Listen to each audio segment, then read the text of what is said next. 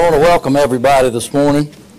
We always build in a few minutes on the front end for folks coming in a little bit late. Really am happy to see people that are here, especially those that have come back from, in some cases, far away, and then others that are, of course, have always been here. This is our 27th Augustus McCravey lecture, although we started having our alumni meetings prior to that time, some 10 years. I did want to welcome everyone, especially the families of the chief residents that are here. We're especially happy to have you, and I know you're going to look forward to the presentations. I do want to mention a couple of people. I see three of them sitting back there side by side, Grant and Ralston Major and Gene Scanlon. And especially acknowledge them because all of them have been significant contributors to our alumni fund that helps support education here, and they've all three been contributors to that, and we appreciate that very much.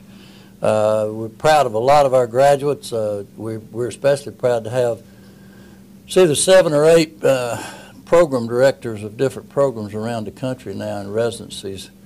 And one of them has finally gotten a chance to come back, Amy Hildreth, who's the program director over at Wake Forest with Wayne.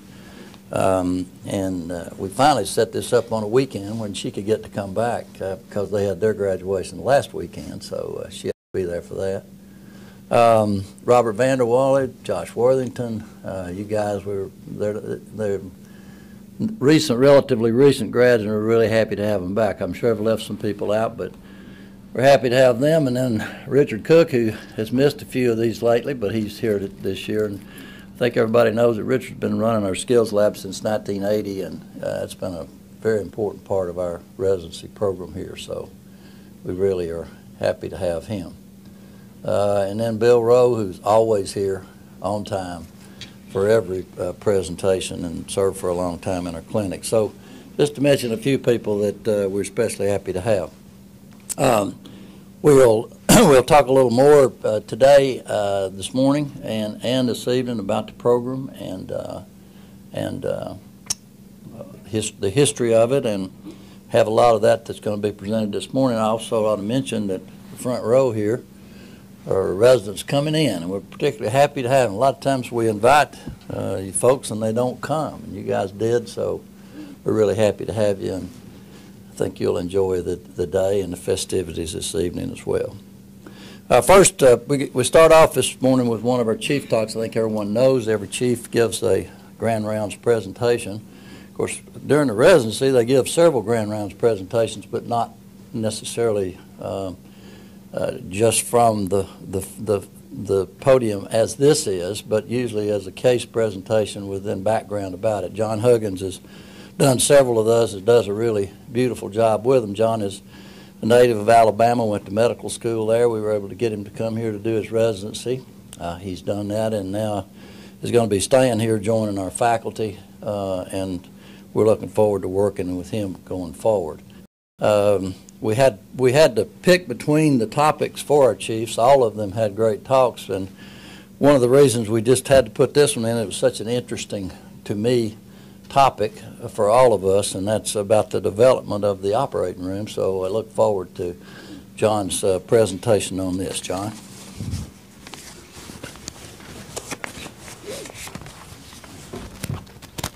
Thank you, Dr. Burns. Good morning, everybody. Thank you for coming out and spending this morning with us and coming to see all the presentations this morning. I'd like to go ahead and get started. My talk is called On the Foothills of the Modern Era, Developing the Operating Room. And when I have no disclosures to report. When I initially thought of this topic, I wanted to find a way, because I've always been very interested in history and also been interested in the sort of the evolution of the operating room just from what I've seen and from what I've read in the past. And I wanted to find a way to sort of describe the process of how we got from then until now. And as I found out during reading about this, it was actually much more complex than I initially thought. There were many other thens in between. This is a scene of a surgery at home in 1809. It's in a surgeon's home in Kentucky. Surgeon is operating for an ovarian tumor, and as you can see, this is in a house, not a hospital. You have the house staff present. At this point in history, most of the assistants were family members or neighbors or people who the surgeon knew. So there wasn't a widespread usage of an operating room per se around this time. This is a example of a historical operating theater. This is the old operating theater in London. It was created in 1821. As you can see, most of the surfaces are wooden. There's a wooden operating table, gallery for viewers and spectators to observe surgeries. This picture here is from the Agnew Clinic in Philadelphia. This, as it picture denotes, it's 1889. Later in history, you see white surgical garb. There appears to potentially be some element of anesthesia going on at the head of the bed. However, there's no obvious signs of any sort of antisepsis in this period. This is later in the early 1890s at Boston. Again, the surgical theater is still present. You do see anesthesia that's pretty obvious in this picture down here. And you see again the garb with white surgical clothing. So you can sort of see how the evolution is sort of taking place. Then later in 1904 at Johns Hopkins, this is Dr. William Halstead in his first operation in his surgical amphitheater. And you can see now caps being utilized, surgical caps. You can also make out gloves, rubber surgical gloves. And so, you can see over time the evolution of the way the operating room appeared, and the walls are non-porous, tile floors, non-porous surfaces, which could be sterilized and maintained. And so looking back at how this evolved, it's actually a pretty complex history. And the amazing thing is a lot of this took place over about a 50-year period during the mid-19th century, what's known as the transformation period of surgery. You essentially had major discoveries that occurred in close temporal relationship with one another, and thanks to these we were able to see what the operating room, how the operating room evolved into what we see today. The first of these discoveries was anesthesia, and the second being antiseptic technique. This is Joseph Lister in his later years, and I've always thought this was a pretty interesting picture. I don't know what was over here, but he doesn't look very happy about it. So to begin, in order to sort of look at where we're going, it's nice to look at where we've come from. This is a quote from Theodore Billroth, and it's a pretty interesting quote. It says, "If one is free to decide where the patient will be operated on and later treated, then one will choose a hospital only if the circumstances are absolutely prohibit any other alternative, as is unfortunately the case with most poor patients. Even an isolated single room in a hospital is not as good as any room in a private house. If this principle must be violated for incidental reasons, this is a misfortune." This is a quote taken from a letter that Billroth had written to one of his colleagues, and I don't have the exact date, but I would think that looking at his practice history, it would be prior to 1870, probably in the 1860s. But this is a pretty good reflection of a prominent surgeon's opinion of operating in the hospital.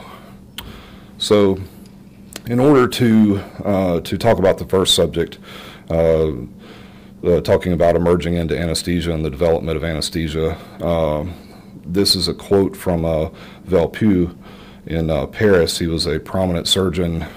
He was a very accomplished obstetrician and surgeon. He did a lot of pelvic surgeries. And as you can see from this quote, he considered the avoidance of pain to be a pipe dream. And this was in 1839. This was actually pretty late considering the overall history that we're going to talk about. Velpeau was a very accomplished surgeon in his time. He named the femoral hernia after himself, as well as the inguinal canal. He also named hidradenitis after himself, which was a very interesting choice. So, talking pre-anesthetic era, prior to inhalation agents, a number of different, herbs and medications, gases, chemicals had been used. Things like opium, mandrake, henbane. This is henbane here, mandrake root here. This is obviously opium from poppy. A lot of these were used, oftentimes they were ground down into powders. They were mixed with things like olive oil, extracts, saffron, cloves. Sometimes they were used as ointments, sometimes they were imbibed, and oftentimes they were soaked into sponges. You can make out a sponge here. This is a soporific sponge which was held over a patient's mouth and nose so they could inhale these objects or these chemicals. And they were used in a variety of manners. Their effect was variable, and their efficacy was, sort of variable from case to case. And so generally there wasn't any sort of standard expectation in terms of what would occur from the usage of these. In the 19th century, you actually see that elective surgery was very rare. The Massachusetts General Hospital, from a 25-year period from 1821 to 1846, only recorded 333 surgeries. So this was barely more than one per month. At this time, most of the surgeries were emergency. Speed was of the utmost importance. We all know stories of Robert Liston in England, who was a very, very fast surgeon, but he had a high mortality rate. He actually recorded a surgery with a 300% mortality reportedly, where he injured his assistant by cutting off his fingers, and he did amputation on the patient, and he accidentally cut the clothing of a spectator, and so the spectator reportedly died of shock, and the patient and the assistant died of overwhelming sepsis later. So at this point in time, speed was of the utmost importance. There were not a lot of different types of procedures that could be performed. It was mainly limited to amputations, which were emergent, couching of cataracts. This young man looks like he's getting prepared for a couching procedure. He looks pretty happy about it, which is hard to understand. But most of the procedures that took place at this time were emergent. This is an operating table. This is a Paris model from France. As you can see, it's got the option to convert to lithotomy position for lithotomy procedures. It was a wooden table. There was really no efforts for any sort of asepsis, as this was unknown at the time. Until 1800, we didn't see any emergence of any inhalation agents. In 1800, Humphrey Davy, in England, he was at the Bristol Pneumatic Institution. He began working with nitrous oxide and proposed this to be used as a potential agent for anesthesia. The only issue is when he started working with this, the way that he would obtain the gas, the way that he would procure it, was pretty complicated. He himself was able to do it, being a chemist, but essentially you had these numerous chambers and numerous chemical reactions that had to be done in order to obtain the gas. And so he later left and started working at the Royal Institution of London, and he worked with nitrous oxide quite a bit, but really he wasn't really able to publish much. Most of his work was experimental in nature, despite having spent a lot of time working in the field. Later, Michael Faraday, the same Faraday from Faraday's cage and Faraday's law from electromagnetism, he would be a successor of Davies, and in 1818 he reported using ether as a potential anesthetic agent, as ether was available and it was easier to obtain. It didn't require the user to go through any sort of chemical reactions in order to obtain it. Unfortunately, this was largely unnoticed. He published anonymously, and it was in the very back of a journal in the miscellaneous section. And as you can see on the right here, this is the entire entry here. So it's very sort of just a sort of subjective sort of writing on the matter. There were no cases. There was nothing other than a subjective report. And so for the next 2 decades, unfortunately, inhalation agents were primarily seen in amusement settings, in traveling circuses, exhibitions. These were primarily done in America, but they were also done in Europe as well. This is, just on a side note, this is Samuel Colt, the man who would one day make all men equal. He actually participated in these with a U in his name, a different spelling, but he actually went under the name of Dr. Colt with a U, and he performed a lot of these exhibitions. And so, unfortunately, it was sort of lost for a time, but it was at least kept alive as an amusement type setting, because that's where the physicians who would later use ether and use nitrous oxide, that's where they saw it. In 1842-43, there were 2 practitioners that experimented with ether. One was a medical student in New York who used this during a dental extraction, but he was dissuaded from continuing any experiments by his professors afterwards. So that was really sort of a dead end. Crawford Williamson Long, a physician in Georgia, he used ether while he was excising skin lesions, but he didn't report this until later in 1849. Really, the first report of ether being used for anesthesia was that of Horace Wells in Connecticut. He began in the early 1840s experimenting with nitrous oxide, where he had actually seen this initially at a fair. After a few years of experimentation, he decided to pursue a public demonstration. And so, advertisements were put out in the local paper.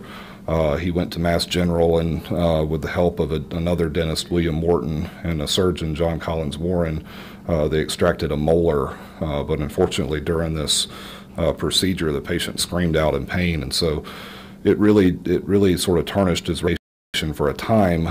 But Wells was very persistent and returned a year later, to Mass General, again with Dr. Morton and Dr. Collins Warren, and they demonstrated ether this time on October the 16th, 1846, and this was known as Ether Day. This was a young man with a neck mass that was fatty in nature per reports. There's no real pathologic discussion, but at any rate, he had a mass on his neck. He was anesthetized with ether, and they were able to remove the mass in front of an audience. And the patient, when he awoke, stated that it felt like someone had scratched his neck. This is Dr. John Collins Warren, and I don't know which one Morton or Wells is, but at any rate, from this day, this was, first of all, it was seen publicly in Boston. But second of all, Dr. Bigelow, who was present for the demonstration, he went on to experiment with ether as well. Dr. Bigelow wrote this up and was able to publish it soon after this demonstration. And this actually received a lot of press worldwide. Dr. Liston over in Europe, he actually used ether approximately a month later for an amputation, and he published his results in the Lancet. So there was a lot of support for anesthesia. This was noticed and supported and really accepted very well. It was something that people were happy with, and they were not skeptical of, and so anesthesia took off fairly quickly, fortunately. The article by Bigelow in 1846, actually, of note, was considered the most important article in the New England Journal of Medicine history of their publication during their 2012 200th anniversary. And so at this point, anesthesia was accepted in surgery pretty quickly, but in obstetrics, there was actually a good deal of holding out. Even though ether and chloroform was first used in 1847, there was still some degree of skepticism.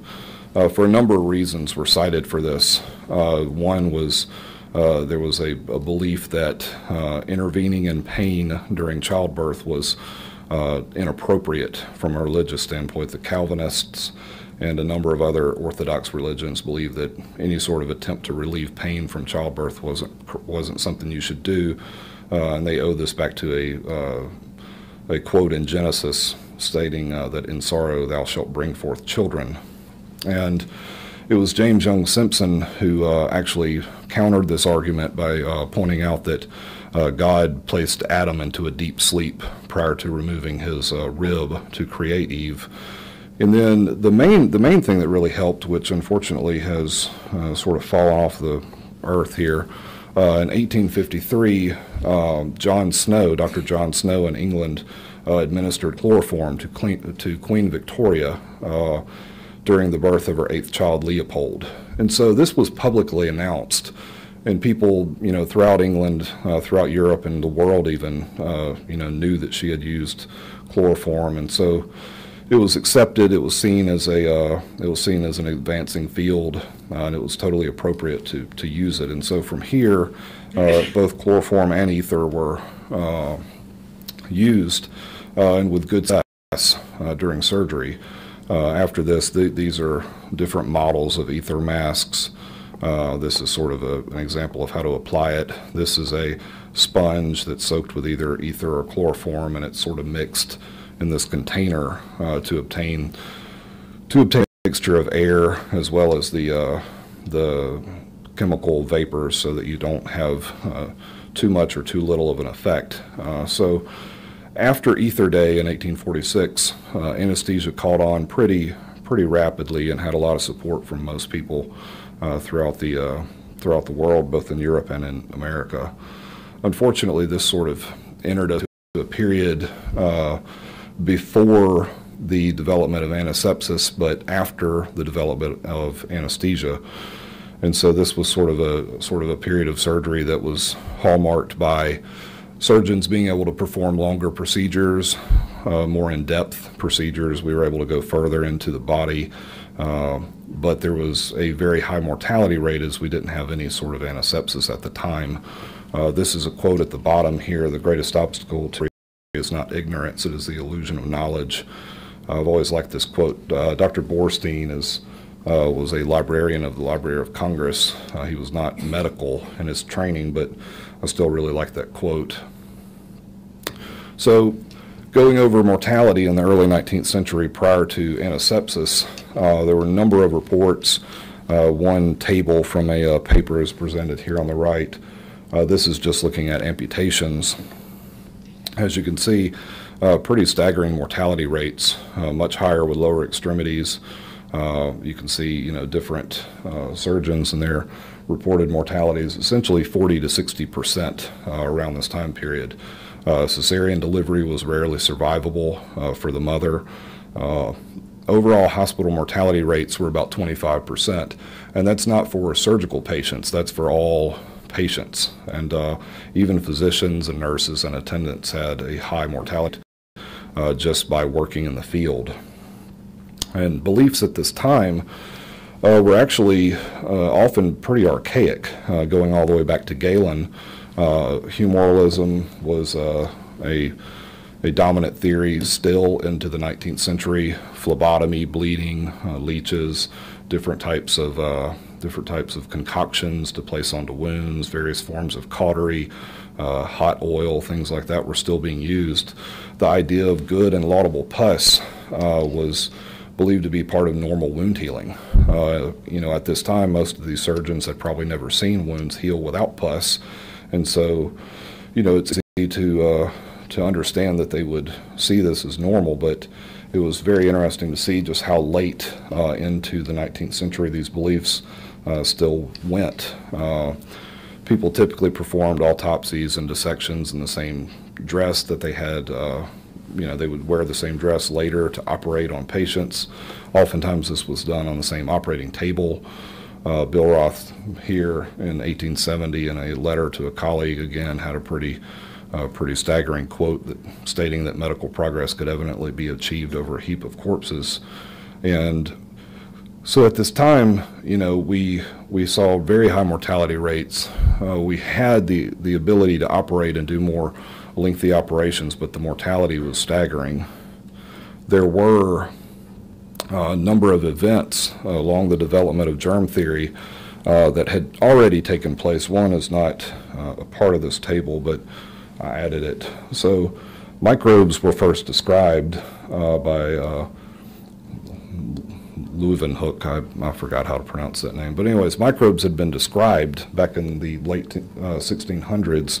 The smallpox vaccine was described by Jenner in 1796. But really, in the early 19th century, there were still very archaic ideas about transmission of disease still, even with these advances. There was sort of a period where there was not a lot in the field of microbiology to challenge what had been discovered before. There were two major works prior to germ theory being introduced in 1865. These were mainly works of epidemiology. The first was by Oliver Wendell Holmes, and the second was by Semmelweis. And these works challenged the dogma. They challenged the idea of the miasma theory. They challenged sort of the current humoralism. But they weren't able to go into any sort of germ theory as this hadn't been discovered yet. Holmes's paper quickly was on the contagiousness of puerperal fever, which is a sort of a postpartum fever that rapidly leads to death in most cases. This first appeared in 1843. It was actually a pretty well-written paper. There was no scientific design, but it was a literature review presentation of numerous cases from area colleagues. It was mainly an essay form, but it went largely overlooked at its time because the journal failed shortly after publication. There wasn't really a lot of support for this idea. He did make several bold hypotheses during the paper. Basically says that the disease is contagious and it's carried from patient to physician and nurses.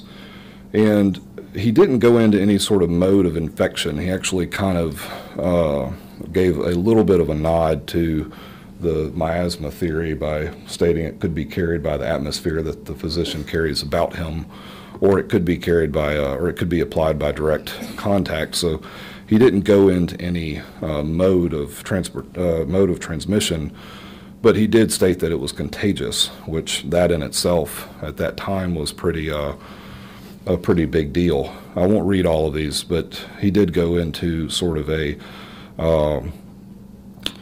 prescription to prevent childbed fever, basically mainly talking about physicians excluding themselves from autopsies for any type of infection, erysipelas, or puerperal fever. He actually gave some advice about changing articles of clothing, allowing 24 hours between a case of autopsy and a delivery to elapse.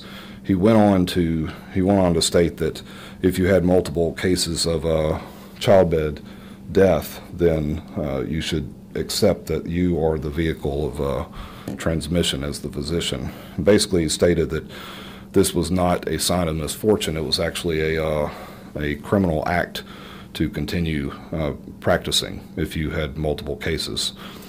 Later, or actually earlier, Semmelweis collected data on the same topic in Vienna, basically between 1841 and 1846. He had very well-organized data. He had a lot of data. He looked at the difference between a maternity ward that was run by physicians versus a maternity ward run by midwives. And when he first arrived in Vienna, the difference in mortality was staggering. It was around 18% versus 2%. And so he collected data on two wards and presented this as a case control analysis. And He proposed several hypotheses, but he ultimately proposed, as he noted, that the physicians participated in autopsies. He noticed that hand washing, disinfection, between an autopsy and a delivery, that was ultimately shown to decrease mortality and make both groups equal. And you guys, just as I, have probably heard of this study and thought, boy, that really must have made a big dent at his time. That must have been popular and well received, but it really wasn't. His infection control policies were unpopular in his own institution. He ultimately his professorship was not renewed. He left Vienna for Budapest, and he actually wouldn't publish any of his results until 1861, which was 14 years after data collection. And so even though he had well-presented and thorough data, he wasn't really able to usher in any significant reform. He published these results 14 years later. It was published in the form of a 544-page book, which was criticized for being contemptuous and poorly written. And he would later go on to die in a public asylum. So at this time, I alluded to the miasma theory earlier. There was a good deal of skepticism skepticism about the idea of contagious disease. One theory that was popular at the time was the miasma theory. It was the idea that disease was transmitted through bad, poisoned air. This would be employed greatly during the cholera outbreak in London during the 1850s. It was proven or disproven mainly by the work of John Snow, which really was an epidemiologic study looking at the cases of cholera, looking at them on a map and sort of following where the outbreaks were occurring. He was able to disprove the miasma theory to a great degree. But it was easy for people at this time to believe this because, there was a reluctance to accept any sort of fecal-oral route. There was they were sort of reinforced to look down upon, people that lived in slums. They smelled bad, the area smelled bad, and so this idea was very popular that disease was not thanks to microbes and sort of infectious agents. It was actually just a result of putrefaction and the bad air and the filth associated with it. It wasn't until Joseph Lister's theories came out and Pasteur as well, that people began to look closer at the idea of germ theory. In 1860, Lister became a professor of surgery at Glasgow. He became mainly interested in the dramatic differences between open and closed fractures. At this time, if you had a closed fracture, you had a high likelihood of achieving union of the bone and achieving this without any significant morbidity or mortality. Open fractures, on the other hand, even small openings, they most often went to separation and infection, and usually this wound up necessitating amputation. And again, at this time, the amputation rate of mortality was about 50%. And so this made him very interested.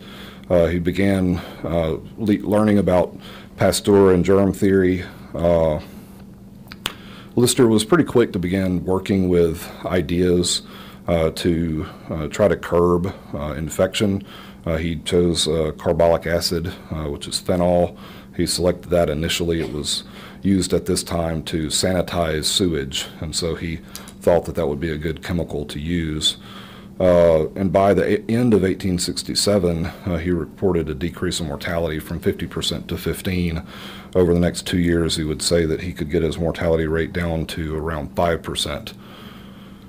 The landmark paper that he shared his results with the world was published in The Lancet in the spring of 1867.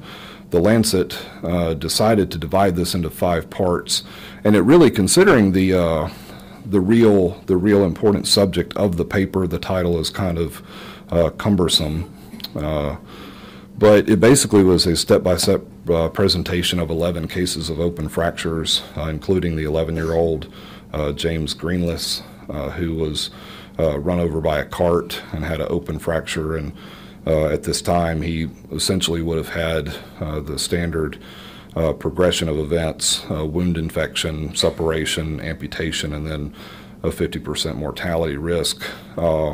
Lister initially irrigated these wounds and dressed them with carbolic acid soaked dressings, and he reported no cases of infection and actually reported that his patients did well and their fractures were able to heal. This really led him on to a period of time where he did a lot of traveling lectureships. He coined the term antiseptic principle later that year while he was in Dublin. He, by this point, was able to he sort of focused on that as being the hallmark idea from his papers, and so that was presented as a principle. But still, his work was accepted by some and criticized by others. This is a paper, a replication paper that was put out actually by Lister's father-in-law, who was the surgeon to the Queen of Scotland at the time, and he put out a similar paper in support of Lister's. But there was actually a good deal of scrutiny and a good deal of people who frankly said, as James Young Simpson said, these results have already been obtained using acupressure. This is an old reprehensible system, not in any way original. Basically, the theory that Pasteur, upon which Lister bases his treatments, is unsound. A lot of people were very critical. A lot of people did not uptake any sort of ideas of antisepsis for quite some time, and it was actually interesting how long the period of time was between the widespread acceptance of antisepsis and its presentation. It was actually a very long gap. But during this time, Lister pressed on. He ultimately got to the point to where he soaked everything in carbolic acid. He later would experiment with different other chemicals, such as chloride of lime and salicylic acid. These are some pictures here. This is a atomizer or a sprayer. Phenol was essentially sprayed pretty much everywhere. Initially it was sprayed as mainly a liquid type form all over the wound. The wounds were irrigated with it. Eventually, as Lister did believe in the atmospheric transmission of disease, eventually he made atomizers. He and several other physicians made atomizers, and they would essentially create a fog in the room of phenol. This is not an old picture. This is from a show on television, but beards were dipped in phenol, dressings were soaked in it. They continued on, and the opposition during this time criticized a lot of what they were doing. Germ theory wasn't accepted. There was added cost, added time. Many surgeons, basically stated that no one else can replicate this, so it must not be true.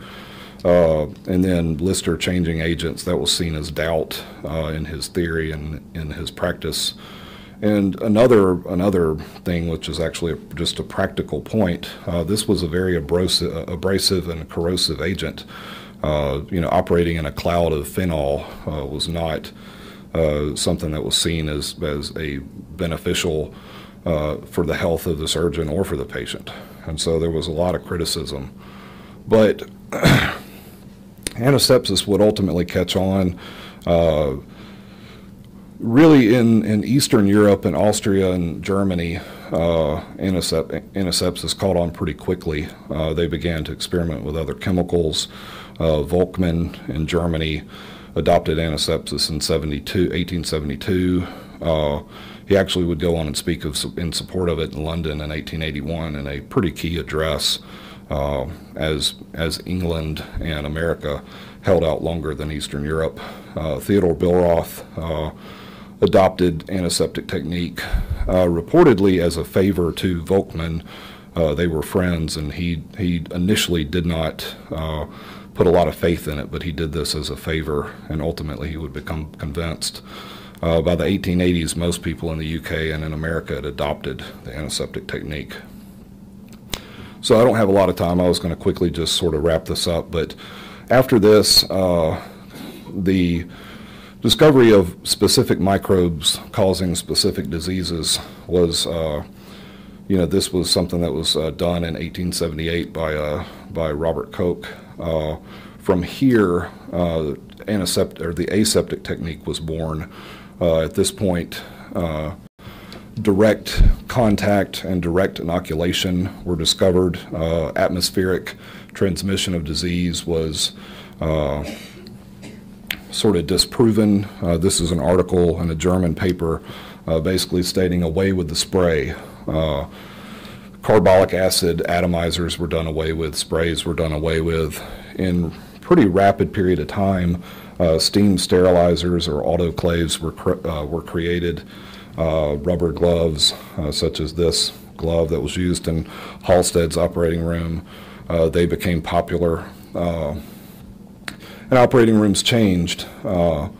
Non-porous surfaces, tiles, things that could be sterilized and sanitized easily. Wood was done away with. Cracks and crevices were done away with. Smooth surfaces became the new vogue in surgery. Hospitals were created with surgery in mind. You saw this is a operative suite that would later be used by McBurney. 1891, you saw special operating rooms for septic cases, special cases. You had an amphitheater for dissection, sterilization. So hospitals were actually designing operating rooms with surgery in mind based on the findings from the fields of anesthesia and antisepsis and later asepsis. So what we've seen is, in a pretty rapid period of about 60 years, the environment on which operations was performed changed very rapidly. And by the end of the 19th century, you wound up at a picture like this, which is Dr. McBurney operating in around 1900 or 1901. And so you can see no caps yet. Caps and masks would be added later, but clean garbs, new clothes every day before every case, non-porous structures, non-porous floor, tile, walls. So essentially over this period, we were able to arrive at what could be considered a modern operating room. These are my references, and I'll be happy to take any questions.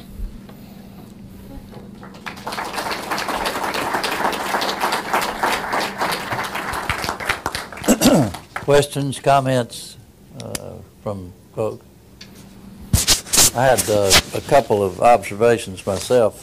Couldn't help but note Bill Ross' early quote there about that poor people were the only ones operated on in hospitals. Mm-hmm. There's an argument in Philadelphia about what was really the oldest hospital in the country, because Pennsylvania Hospital claims to be the hospital. But Philadelphia General Hospital was probably it because it was an almshouse. Mm-hmm. And only poor people lived there, and so they operated on people there probably before any other place. So it wasn't a hospital as such, but they used it effectively as that. Then it gradually became a hospital, converting from an almshouse, which was a poorhouse, to a hospital. But it's an academic discussion, I guess, because PGH, of course, has been closed for a long time. But that was one. And the other thing, looking at the tables there, I couldn't help but think about people like Dr. Smith and myself. You saw Halstead bending over this was his first operation in his OR. Yes, sir. With a non-adjustable table. That would have been pretty miserable to do, it would seem to me. Other comments from folks, observations? Well, that was a very scholarly presentation, as always, John. We appreciate that. It was really good. You want to make any comment, any further comments? Well, I'd just like to say thank you to everyone. Sorry I had to rush through that. I was worried I would go way over time. But didn't go over. You're fine. You're fine. Okay. But yeah, thank you very much. I really appreciate the opportunity to be able to speak to everyone today, and I'll speak more tonight and thank a lot more other people, but I'll let everything get going this morning. Thank you again.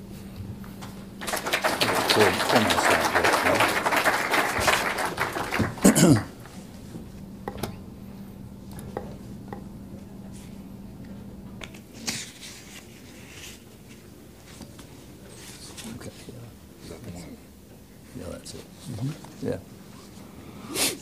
Well, I mentioned earlier that this was the 27th Augustus McCravey lecture, and as many of you have heard me say before, it always annoys me that I go to a named lectureship and have no idea who the person was for which it's named, and so typically I try to remind everybody who Augustus McCravey was and tell you a little bit about him, because he was a special individual, and what his family's done in his community has been special. So this is, though, the 27th one that we have, and this is a picture of Dr. McCravey during his time as a practicing neurosurgeon here. He was born in Flintstone, Georgia. This is a house close to the railroad that his family, a store that close to the railroad that his family had. They also had a farm, and he was born in a shed actually behind that in 1910. Was the first graduate, actually the first person in his family to go to college. Went to the University of Georgia, and remained, by the way, an avid fan of Georgia up until through his death. Actually, went to a lot of the football games and was very proud of that. He graduated from medical school at MCG at the age of 24 in 1934. Came here to Erlanger and did an internship, which was really pretty much all that was available at that time in the mid-30s, and then went on to Temple in Philadelphia to do what was a very novel training at that time in neurosurgery, of course a lot of surgery as well. Then went in the Army, and on the eve of the attack on Pearl Harbor, he and a nurse that he had met while in the Army at Fort Bragg married Helen Wells. And she was an Army nurse, and he an Army surgeon. Then he ended up in the European theater doing surgical procedures, especially neurosurgical procedures, and then after that came back to Chattanooga, where he was a leader in the local community in every respect, but also on a regional level was the president of the Southern Neurosurgical Association, and actually they have a distinguished service honor in his name. But he did a lot of things here. He was discussing brain injury here, and he helped establish some of the centers for disabled children here. He was on the board of trustees at Erlanger. And then along the way, he and his wife that you see there on the right had two children, the woman in the middle, Martha McCravey, and then the one on the far left, John. John couldn't be here today. He's out of town, but wanted to wish everyone well. He's pretty much always here for this presentation. Everybody knows he is a practicing medical oncologist here after spending time up at Sloan Kettering for a good long while. The young man in the middle is Alan Hyde, who is the husband of Martha, and he is an orthopedic surgeon. And Alan and Martha live in Washington State and practice there still. So it was a medical family. Mrs. McCravey was very much a leader in civic activities and things like that here as well. In his extra time, Dr. McCravey was also remained a farmer, and I always show the picture of the Hereford bull with him and the grandchild behind it. When I first came to Chattanooga, he came up to me and said, "You know, I've got a problem."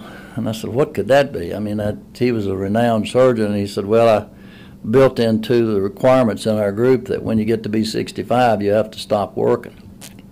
And he said, "I'm not ready to stop working, so you need to find something for me to do."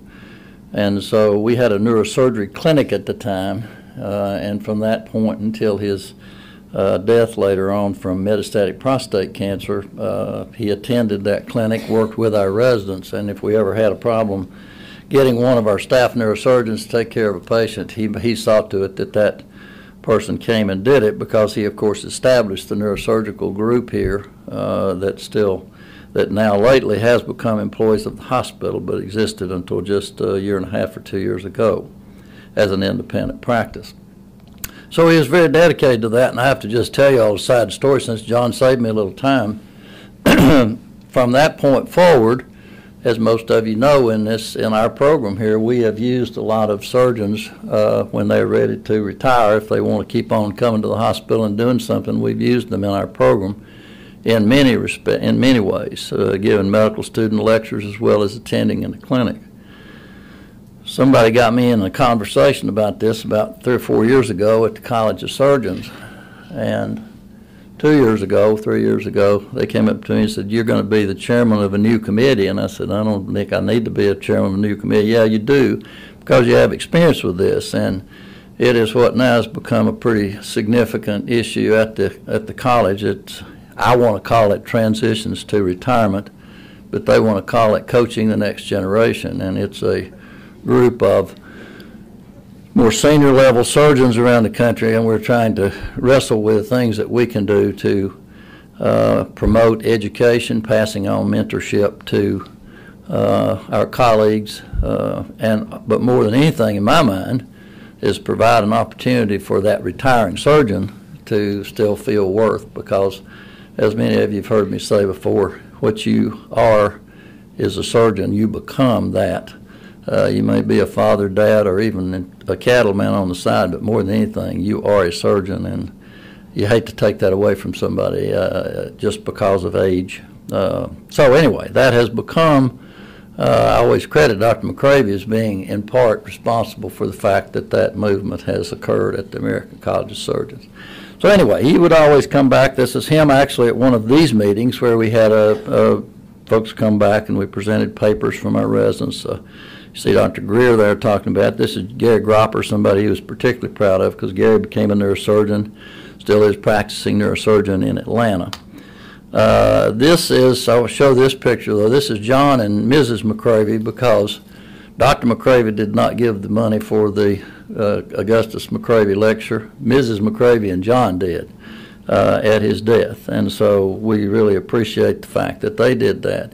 She was a very forceful, wonderful lady, but she didn't mind telling you what she thought, and she would come to these lectures. She came, I think that the only two she missed while she was alive were the last two when she became somewhat disabled, but she would always critique them to me then later the day about, I thought that was pretty good, or I didn't think that was very good at all. This was one, actually, it was a friend of hers, and Dr. McCravy, he was one of the first lecturers. He was a neurosurgeon. And as nice as she seems to him there, she got me aside that night and said, "Don't ever invite anybody like that again." I said, just because he knew Gus, he really wasn't very good. So let's get somebody that can give a good talk.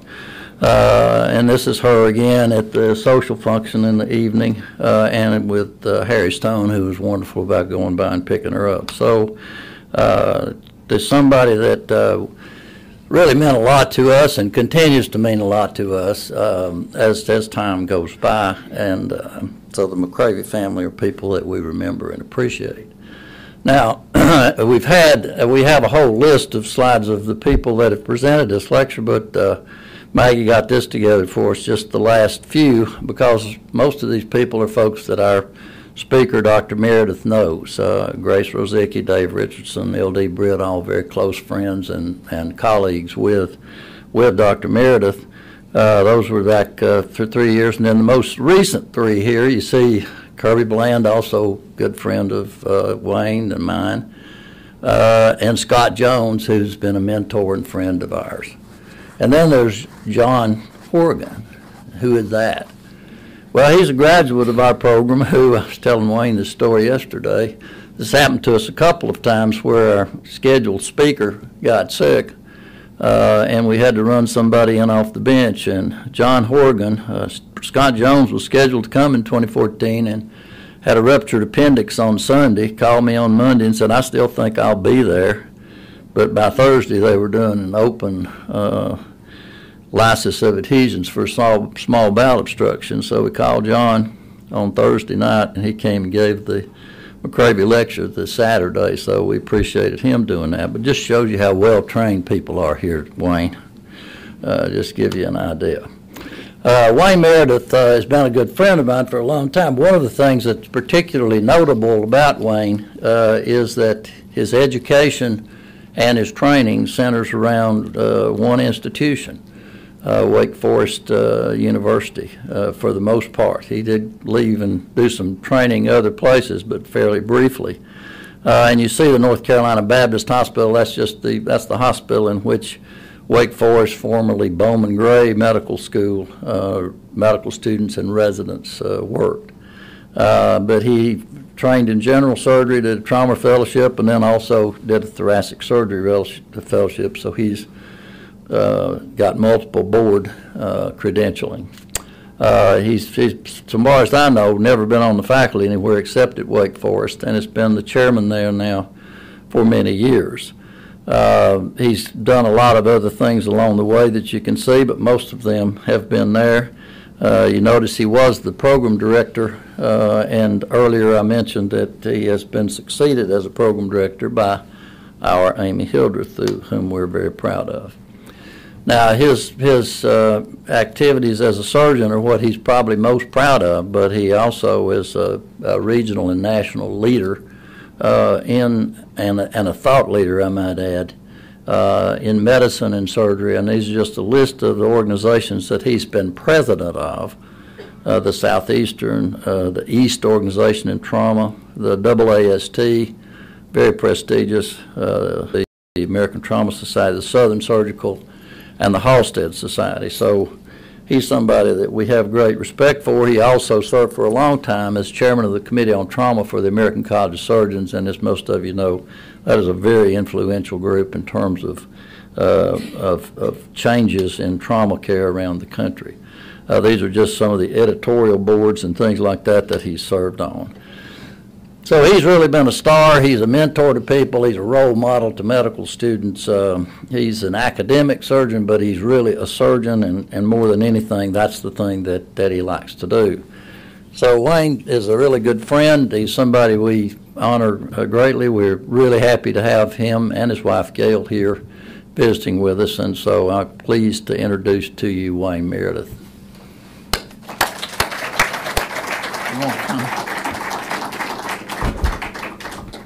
We could get somebody to come and get your slides up, I guess. Wait, can you? Sure. Can I borrow your lavalier microphone? Yes, you sure In case can. I move around. I want you to.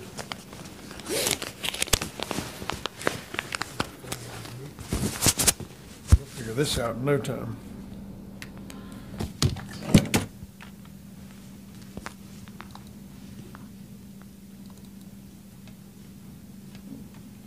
There you go.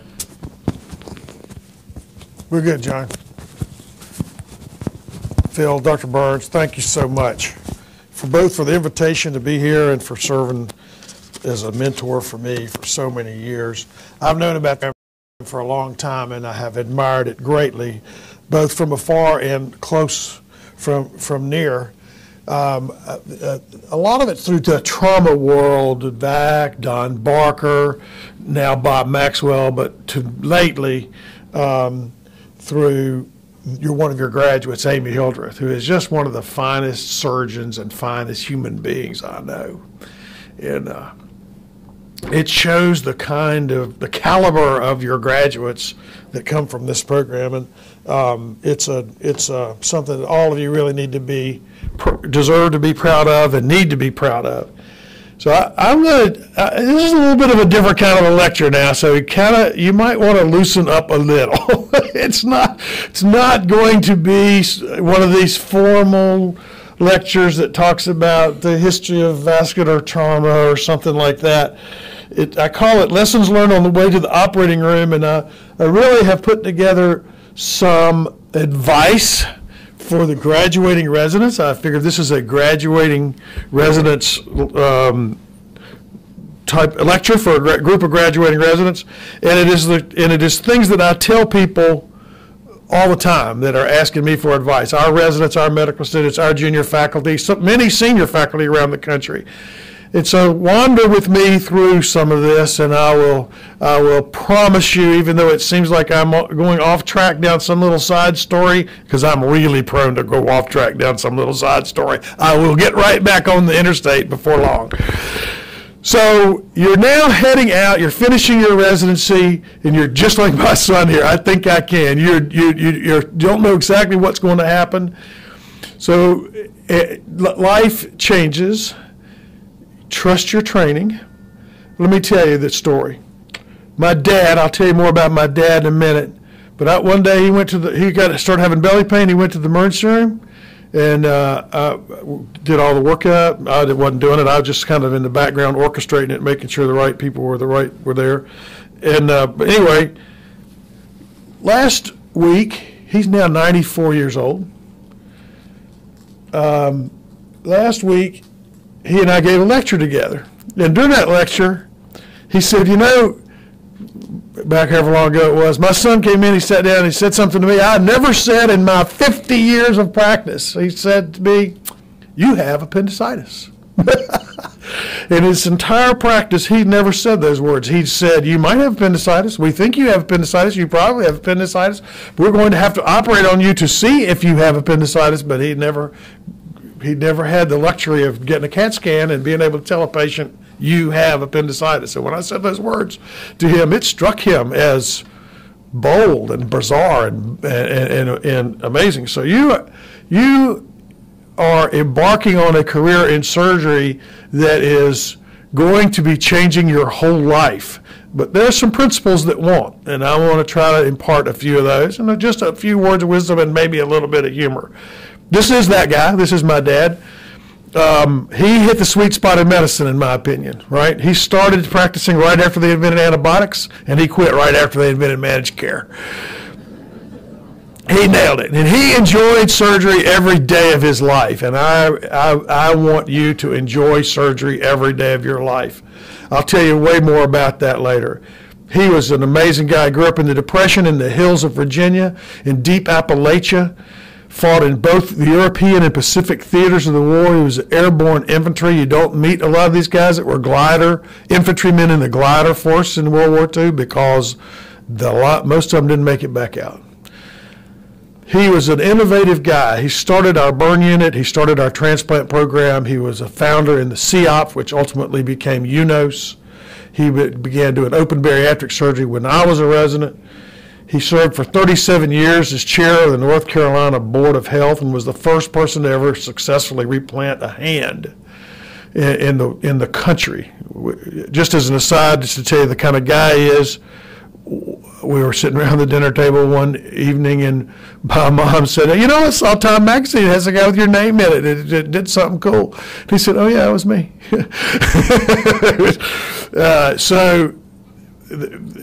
Just an innovative guy. So as I listen, talk to him, he's so wise, and he's done so many things, and he's been such an innovator. It dawns on me that you are embarking on a career, much like when he embarked on a career, much like when I embarked on a career, that you have no idea where it's going to go, but it's going to go someplace great. Keep your eyes open and watch for it. I show this slide to talk about times have changed. So one day I'm making rounds, and I've got this kid who's, as I recall it, he was in a motorcycle crash, pretty badly torn up. And we finally got him through it all. He got him out of the ICU. He's on the floor, and we're at the bedside, and his dad said, "I was a patient in this hospital when I was a kid." I said, "Really?" He said, "Yeah, I still got the hospital bill from that." I said, "Do you really?" He said, "Yeah." I said, "Let me see it." So he brought it in and showed it to me. This is his hospital bill. 1941. He fell on a tobacco sled. Y'all might know what a tobacco sled is. When I told them about that at Cornell, they did not.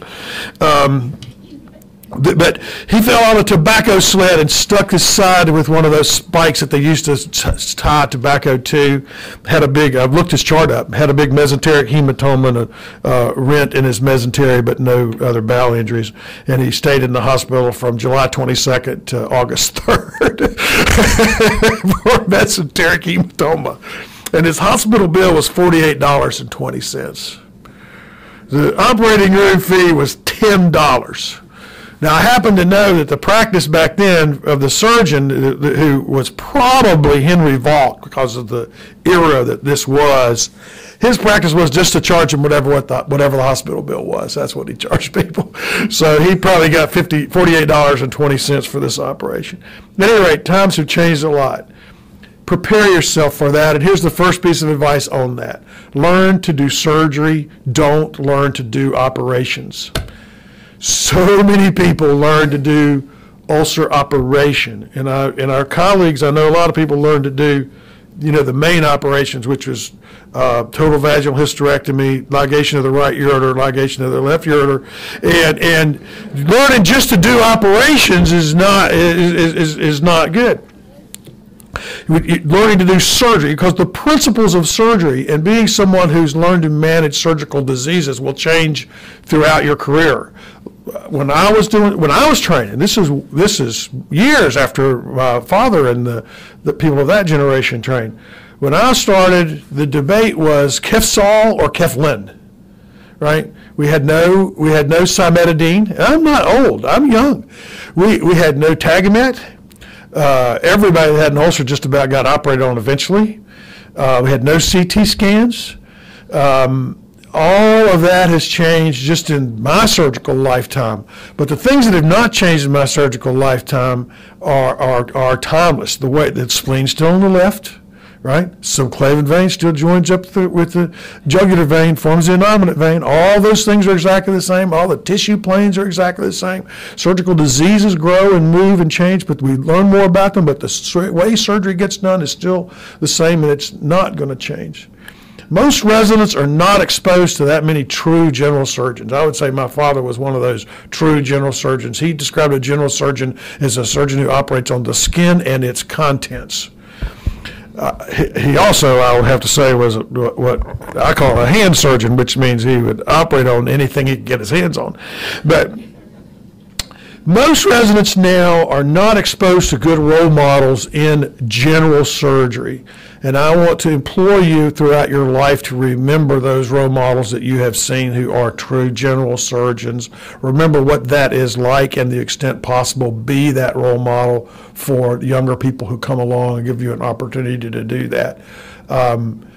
It is the way to learn and know the principles across surgery. And though more and more people are learning those by trying to sum up the sum of the parts of each of the silos, which is possible to build a wall by putting lots of silos side by side. It's way better to build that wall in rows of solid foundation of brick and build a really strong structure. That's how you need to have been learning that. And from every evidence that I can see, the people in this residency program learned that way. It's not as common as you might think. Learn to do surgery, not just operations. These are things that I learned from my father's greatest generation. I'll back it up. Learn to do surgery, not just operations. Do your duty. This is just what characterizes those people. You are accountable for your patient. Make a contribution to the world around you, and make a commitment to a safe, reliable patient experience.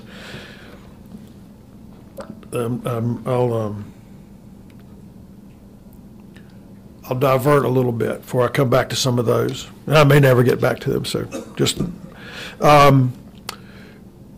this is a story about Stephen Covey. Stephen Covey writes these business books telling people about 1 Minute Manager and all this stuff. And he tells a story about teaching a business school class where he puts a big jar, a mason jar in his case, on the desk, and he starts putting rocks in it, and he fills it up. And he gets it totally full, and he asks this class, is this jar full? And of course, they say, yep, it's full. And he says, not so fast. I can put some gravel in it. And he puts some gravel in it, shakes it around, and before long, he gets it, put some gravel in it, is it full? Put some sand in it, is it full? Put some water in it, is it full? And they all see this, and they learn, and he says, so what's the point?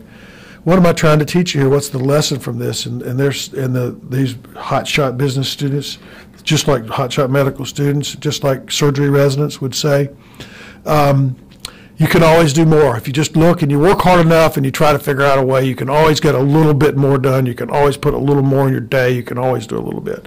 And Covey said, no, that's not the right lesson. The lesson is you have to put the big rocks in first. And so as you are working now, starting to build your life, starting to build your career, you have to put the big rocks in first. I carry these little stones around with me all the time. And I tell this story often to young people, and I'll then hand them one of these stones and tell them, you have to decide what the big rocks are for you, but I want you to carry this stone and remember it. God, family, your own health, you got to start with that.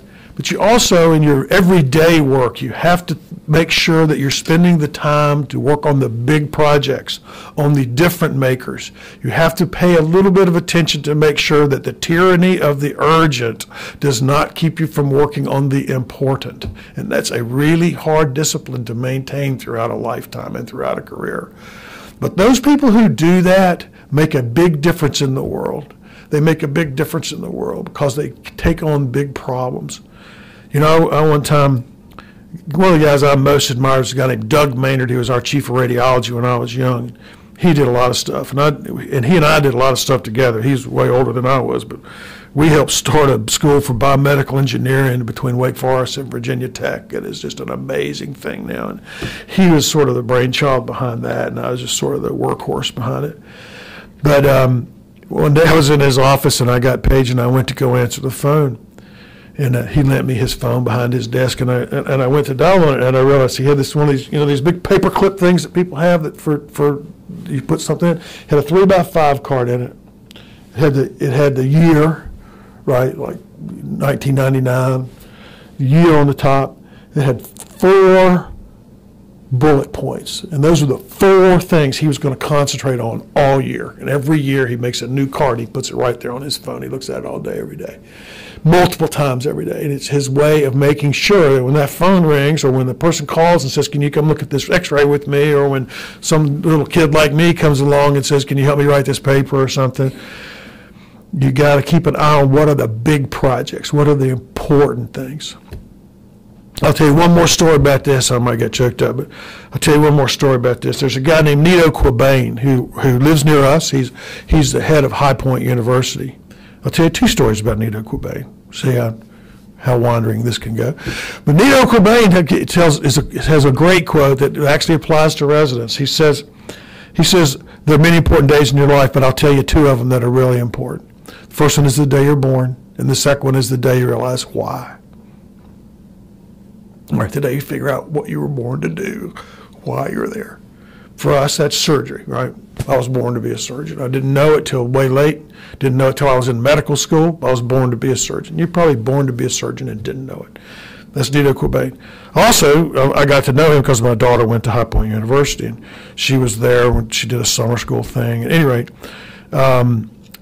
she wanted to see this new dormitory, and so she got on the internet and she looked up people in the administrative building and found the phone number and called to this administrative number to see if she could get a chance to look at this new dormitory. Well, the number she got was the president of the university, Nito Quabain.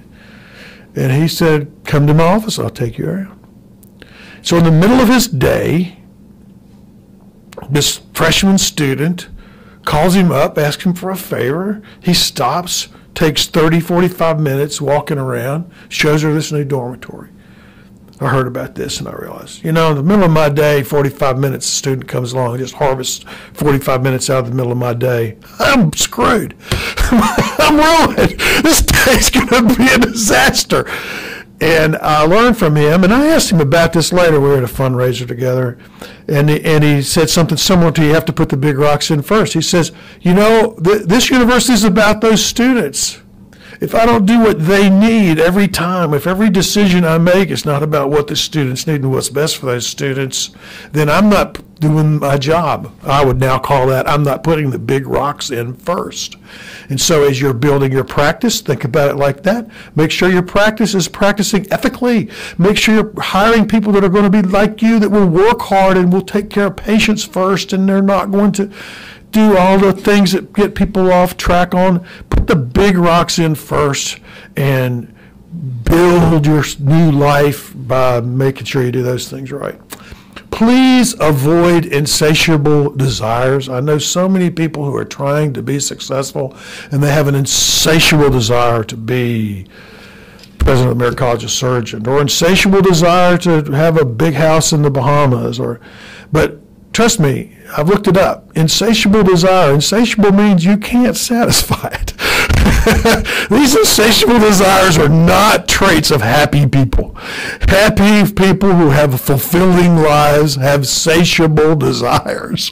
They do not clutter their minds with these insatiable ones. So keep high goals, but attainable goals, and celebrate achieving them and look for more. But don't set yourself out to have the insatiable desires. Always touch the place that hurts. You know, it's really easy now to sit behind a computer and listen to the patient go and sort of always tease the dermatologist. I actually like all kinds of doctors, but I'd also like teasing other specialists. I always tease the dermatologist if they see a rash and they think, if you don't know what it is, don't touch it. If you do, why would you have to? But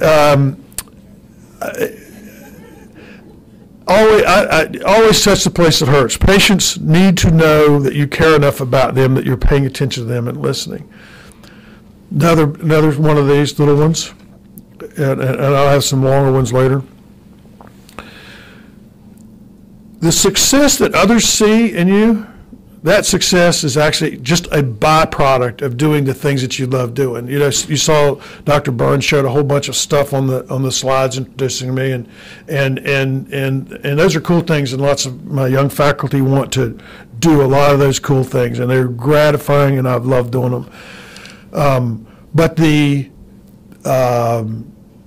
Distinguished Service Award of the College of Surgeons, the president of this or the thing of that, all of those things are byproducts of doing something you love to do. And if you keep it that way, you get to do the things that you love to do. You get to make a commitment for a cause in which you believe, or you get to make a commitment to a group of people that you love, or you get to make a contribution to a field that you hold dear. And those commitments and contributions are the reward, right? And the rest are byproducts of that other people can see, but they can't really see the fulfillment or the joy or the gratification that comes from that. So as you are building your career and you're doing those things, get engaged in your professional societies. Whether you're in an academic program, whether you're in an academic practice, or whether you're in practice, get engaged in some professional societies, your state chapter of the college, Southeastern Surgical, something. Get engaged with other people that are interested in doing what you're doing. Make some contribution to that. And if not there, do it in some part of your life and get those things. Do it in your church, do it in the Scouts, do it in Bridge Club, it doesn't, cattle, do it in cattle farming, but make that contribution. Looking back on things now, it's the effort that has been the pleasure, not the accomplishment along the way of those things. And so as you're starting out, do that. Success others see in you is actually just a byproduct of doing what you love. This one's important. Let patients thank you. Let patients thank you. How many times have you fixed the iliac vein is bleeding like crazy, and you know how hard that was, and you finally get them through it, and they're getting ready to go home, and they start saying, "Oh, thank you, doctor. Thank you so much. You saved my daughter." And you go, "Oh, nothing, no problem. We do this all the time." "Oh, great team. I have a great team." I used to do that all the time. I never do that now. I try to catch myself every time I find myself doing that, because you're not listening to your patient if you are dismissing this thank you. They are trying to tell you, I don't want to get choked up over it, but they're trying to tell you that you have just shepherded them through one of the most important events in their life, that they cannot begin to tell you how valuable that is, how much they appreciate it. It was a big deal to them. And it might be a big deal to them because you took a lipoma off their back, right? But, if you've just ever had an arthroscopy or had something like that done, or a heart attack, the doctors that come and save you from that, that's a big deal. And so when patients say, "Thank you, doctor," accept it and say, well, thank you for noticing. It's a joy to get a chance to help people, and I'm really glad that you appreciate it. Or I am so glad to get to help you. It's what I live for. Acknowledge the fact that they're trying to tell you something that's profound in their life, and to dismiss it as, oh, we do this every day, oh, it's just a good team, is not giving them the gratification they need, or the attention to that important detail that they deserve. So I just encourage you to do that. Let patients thank you. All hospitals are outside. How many times are you on rounds, or are you in a presentation and they say, Mr. Jones is a 62-year-old man who was referred from an outside hospital? Well, they're all outside. This one's outside. It's not indoors. They're all outside. Every hospital's outside. And I think it is extremely disrespectful of your referring physicians to treat them, to describe where they work as an outside hospital. Any hospital outside of our hospital is not that good. They're just an outside hospital. Every one of these docs is working, busting their ass and doing the best they can for their patients, just like you're busting your ass to do the best you can for your patients. And it's a little bit disparaging to refer to the work that they do or the place that they do it in the pejorative terms like this. I think we should call them all referring hospitals. But it's not so much about using the words right, it's about using the concept right. And I'll tell you a little bit more about presumption of virtuous intent later, because it's important. If your date offers you a breath mint, take it. You never know. It might be because good things are awaiting you. I'll give you several examples of this. I was walking down the halls at the Southern Surgical, actually, and Ted Copeland, who did not take any part in training me, he's just someone who just took a shine to me as someone with potential at the Southeastern Surgical, which Phil Burns got me connected to. And one day he put his arm around me and he said, "You need to be sure and send a paper to the Southern Surgical every year." That's all he said. And I thought, why would Ted Copeland was like a god in surgery, a chairman of the board of regents. He just and a super guy. Why on earth would Ted Copeland be telling little old me anything, much less that? And anyway, but I took it to heart, so I always did. And ultimately, I became the president of the Southern Surgical Association. And knowing what I know now, I know what he was doing. Right? He saw that potential. He saw that what could happen. And he knew that the things that could keep it on track and keep it off track. And he couldn't tell me all that. I couldn't have understood it had he told me all that. But he was just telling me that. So, if your date offers you a breath mint, take it. If your chief medical officer comes around and says, you really need to get those charts done, he's trying to tell you in a subtle way, you're going to lose your privileges if you don't get off your tail and go do that. Right? I know, our chief CRNA came to me and said, you need to go into the pump room and talk to this nurse, but not the cardiac perfusion room, the room where they keep the cardiac bypass pumps, the perfusionist room, and talk to the nurse that you just finished operating with. It's midnight or something. And so I went to talk to her, and it turns out we'd been working like crazy. As I remembered, it was sewing up a big old crack in the liver, and I'm trying to get all these bleeders stopped and putting in the stitches, and she's not handing me those sutures in time. And I said, if you can't hand me a suture as fast as I can put it in and tie it, this man's going to die.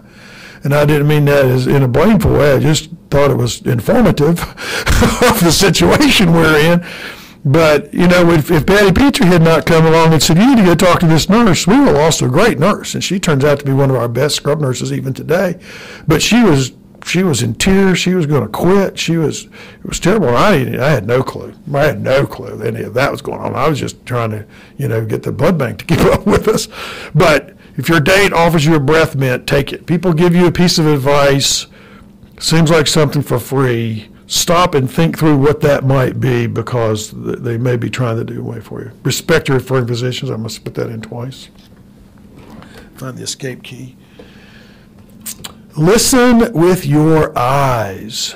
when you're talking to your patient, we always listen with our ears, but they need us to listen with our eyes. They need us to face them and listen to them and not just clickety-clack on the computer. Listen with your eyes and touch the place that hurts. I use this advice way more often than with patients, though, about your family. And I learned it from a guy named Wayne Sotil. He and his wife, Gail, he and his wife, Mary Sotil, are medical or specialize in medical marriages, and they write about this for the JAMA, and they are alumni of the Wake Forest University, and so they come and speak at our alumni association stuff a lot.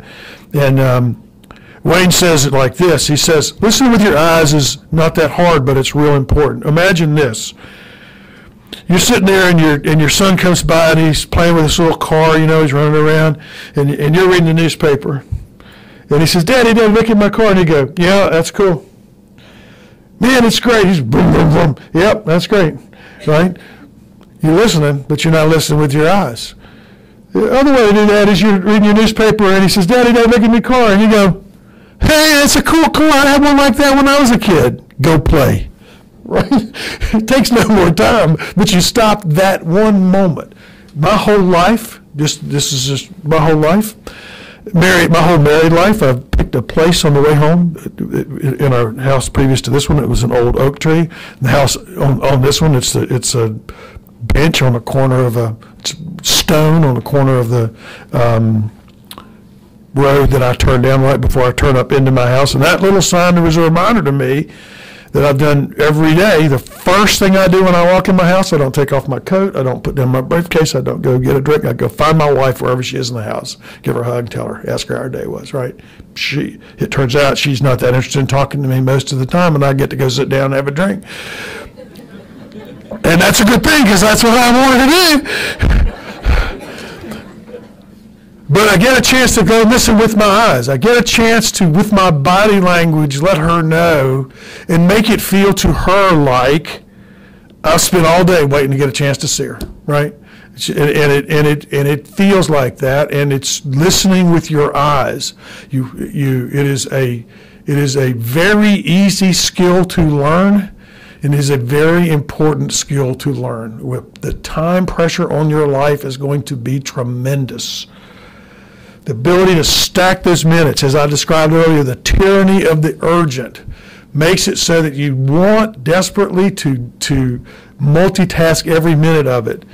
But it's just not the same to send a text in the middle of the day, which is a great thing to do to let them know you're doing, as it is to look them in the eye and say, I love you, I've been thinking about you all day, or what's up, what's on your mind, or whatever it is that's your little code thing that says it. Listen with your eyes is important. Live on last year's salary, not on next year's salary. If you can start this habit today as you're getting ready to get out, you have no idea how valuable that will be. We got married, and I was in medical school. We were living on $600 a month that Gail was making at a public relations firm, or the public relations section of a firm. And then finally, I got a real job, and I got paid $10,000 a year. And we lived one more year on $600 a month, same house, same expense ratio, all that. And we saved the $5,000 difference, and that's in the bank, and it's been growing ever since. And then the next year, I got paid $10,500, and then we saved that $500. And all it ever cost us, every year along the way. And some of the years, like the year between my last year of fellowship and my first year of practice, pretty good little bump there. and some of the other years along the way, we had pretty good little bumps. And we've always lived on that year before. We've always saved that difference. And that money, you won't believe what that will do for yourself over time. It will also set your living expectations at one level lower, which determines when you can retire and with what grace you can retire. If you've lived your whole life at what you made last year, not what you're going to make next year, you will be able to achieve the amount of nest egg that will allow you to retire when you want to on your own terms. You don't care about that now. I'm really not quite yet ready to care about it myself, but I have enough friends and I have enough insight to realize you're going to think about this someday. Anyway, live on last year's salary, not on next year's salary. My dad told me this when I went off to train with Don Trunke to study trauma, which ultimately became my life's career and passion. He said, when you get there, go slowly. For yo, I say, go slowly in your new practice.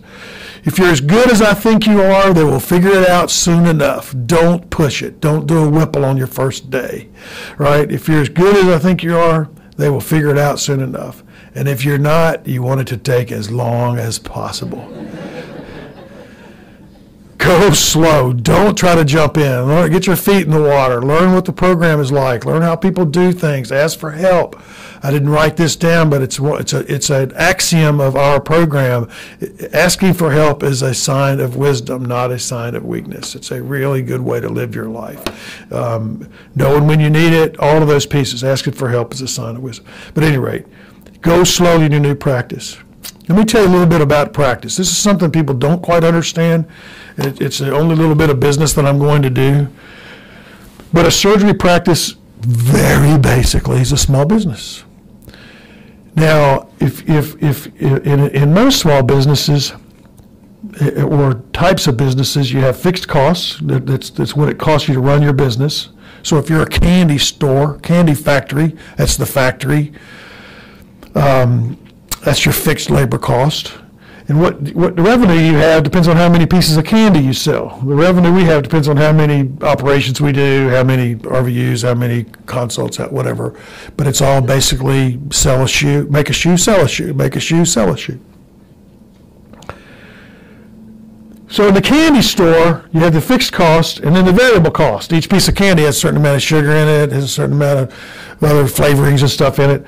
And for most businesses, these lines go up like this, right? Because the variable costs are quite a bit more. We have almost no variable costs in the way we practice surgery. We're not buying operating rooms. We're not buying staplers or sutures. We have very low. So our variable costs, our total costs are very much like our fixed costs. Well, where'd I go? I want to skip some of that. But so this helps you understand some things. If your fixed costs, if your variable costs go up, if your fixed costs go up, it goes from here to here. The variable costs stay there. Now what you take home is this, right? The difference between what comes in and what you spend out in your fixed plus variable costs. So this is what happens when you have higher fixed costs. And the fixed costs in medicine are going up fast. This is what happens when the revenue goes down. This line gets down. That's happening too, right? Everywhere we turn, that's happening too. This is what happens if you cut back on your practice. If you work in practice on your own, on pro fees, if you cut back in practice, you move from here to here. It's a way bigger difference than how the amount of fixed costs go up or the amount we get paid goes down. It works like this. Let's say, I'm just picking numbers because they're easy to work with, not that they're realistic necessarily numbers, or even, and they're certainly not your goals. Let's say you're collecting $500,000 a year. Your expenses in surgery are going to be about half of that. Running an office, across your office, you're going to pay about half your expenses and half your collections and expenses. It might be 45%, it might be 52%, but it's not going to be 20, and it shouldn't be 80. So you're going to take home $250,000 after you pay your fixed and variable costs. If you say you're going to cut your work back 10%, you're going to collect $450,000 instead of $500,000. Your expenses are going to be exactly the same because our variable costs are so low. It's almost all fixed cost business. So you're going to take home $200K. You cut back your work 10%, you cut back your pay 20%. You can't escape these numbers. It's almost impossible working for yourself. It's forcing a lot of people to work for practices, bigger practices, to work for hospitals and some other things. But you need to know if you're late in your practice and you want to slow down. If you slow down half, you take home no money. You just cover your expenses, right? So you work half time, you're just going to cover your expenses. If you bring in a new partner and that new partner takes 10% of your work, this is going to happen to you. It's going to take 20% of your pay away. Unless that new partner can do it without taking away that amount of work. That's one of the reasons so many people do fellowships, because the new partners want to bring in somebody new that does bariatrics or vascular, something they don't do. So you don't take my gallbladders and hernias from me, right? If you do job sharing, if you want to increase your home responsibilities, if work is reduced by the government, any of these things, these are hard and fast arithmetic numbers. They have no morality associated with them. All right, how to be happy in your life. I'll give you 3 tips. The first is try to live with a presumption of virtuous intent. By that I mean, when you go to see that patient and they're wheeling them off to X-ray, and you're thinking, what? Why?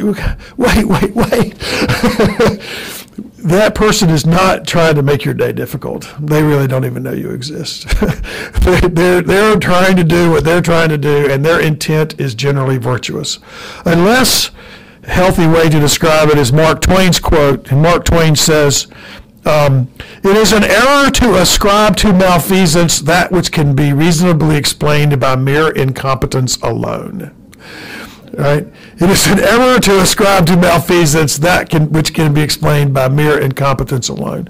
Now, I say this not because everybody's intent is virtuous. And there are some people whose intent is not virtuous, and you must not be so naive as to let them take advantage of you. I'm not saying that. I'm saying that when I deal with burnout people, when I deal with disruptive physicians, the first sign of that is a victim's mentality. They always have this attitude that they are being victimized. Listen, you're a doctor, for Christ's sake. You are not someone who can be victimized by a ward clerk or a nurse or even a hospital administrator. So the thing that drives those people crazy is this, and if you will learn to have this presumption of virtuous intent, the reason to do that is because it relieves us of that burden of why in the world would they do that to me? They are trying to do their job the best way they know, just like we're trying to do our job the best way we know.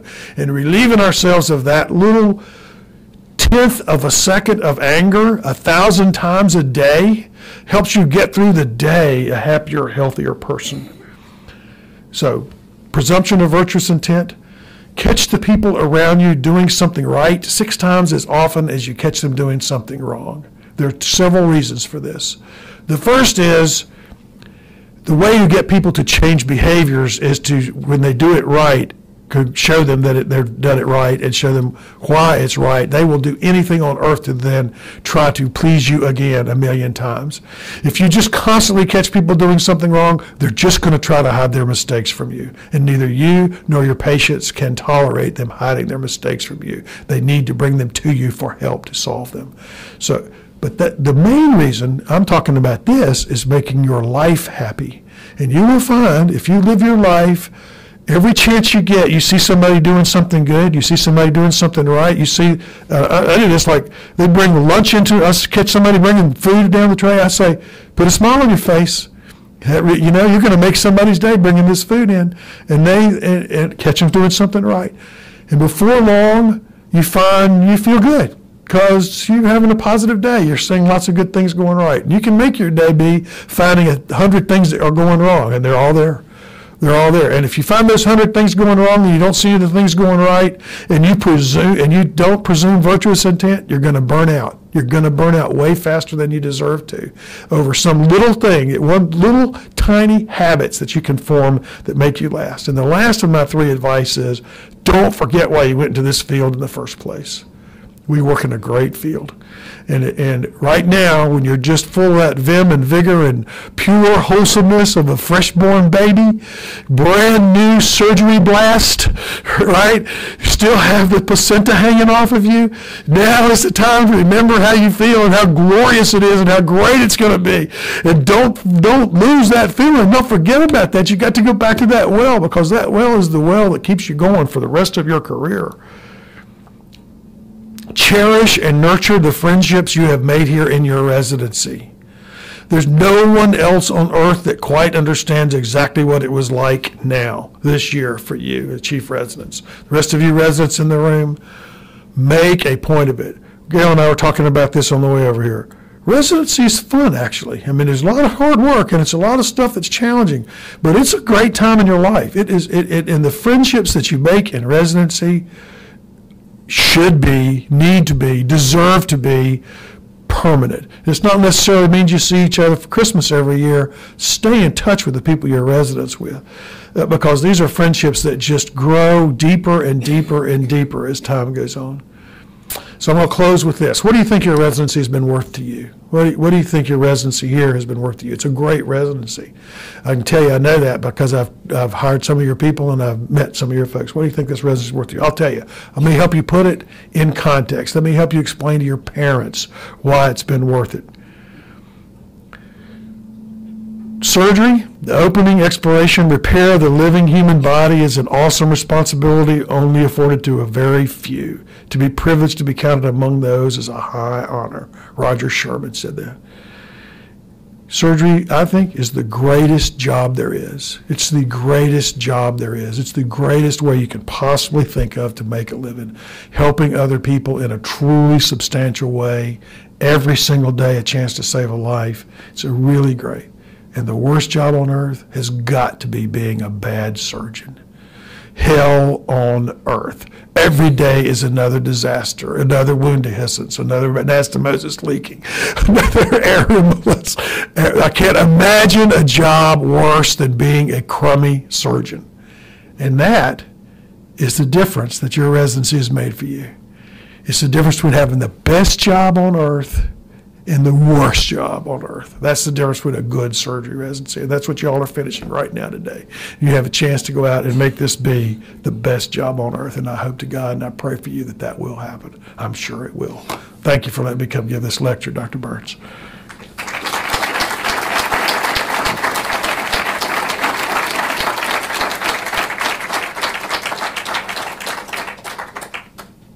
As always, Wayne, right on spot on.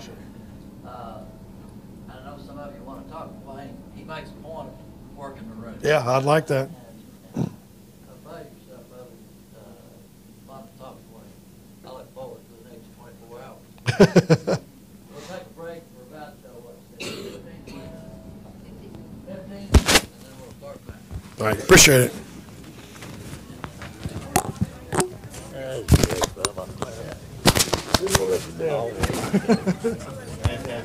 Thank you, sir. Appreciate One of the best we've had. Oh, good. I 27 years. Yep.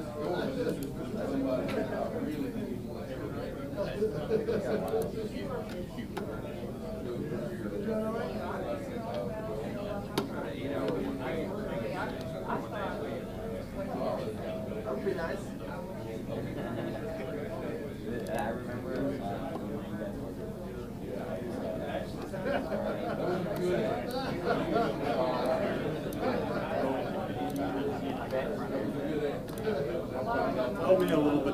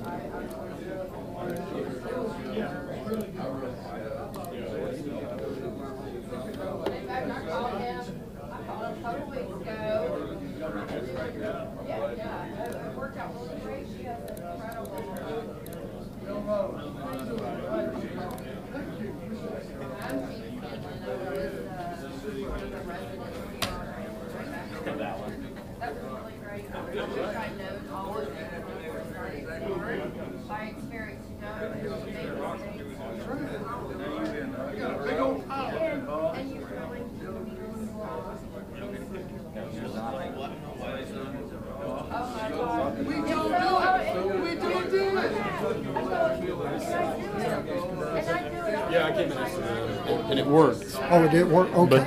Okay. But it's a brief video with Dr. Barker. Okay. Was a little bit about how you came up with the concept.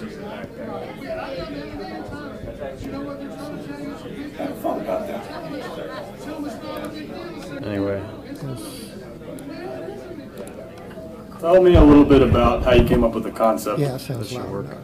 Yeah, that's more than loud. We can probably. Okay. Good deal. Actually, yeah, that's my part. I'm really close to the receiver on that particular video because I was giving the interview. I see. And Dr. Barker is, a little bit further away, probably 5 feet, so it won't be quite that loud, but it'll be good. Okay, good Thank you deal. very much. You're welcome.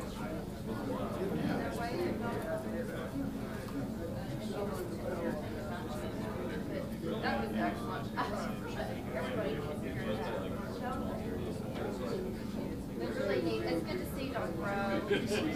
Yeah, I'll be around. I'm gonna take a break. It'll be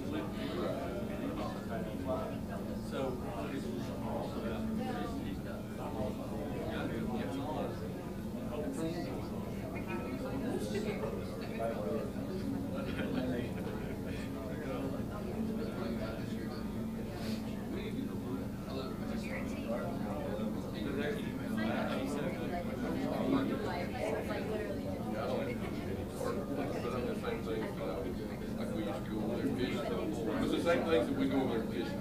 We over there fishing on ground over there,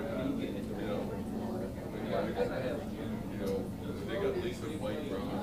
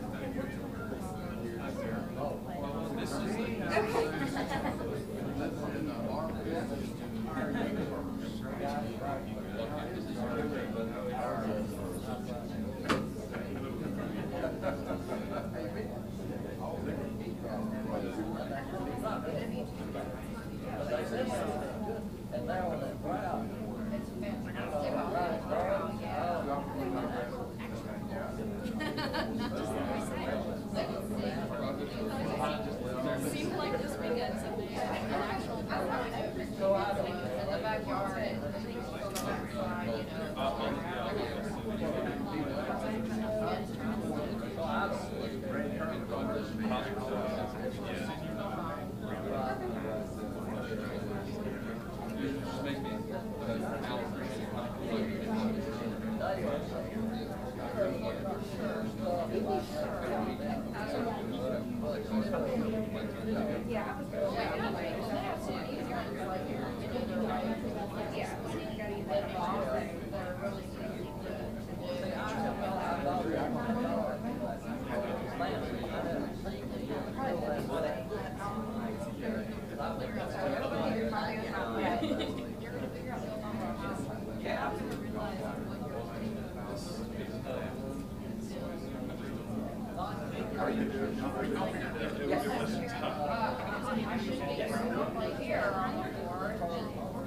Yes.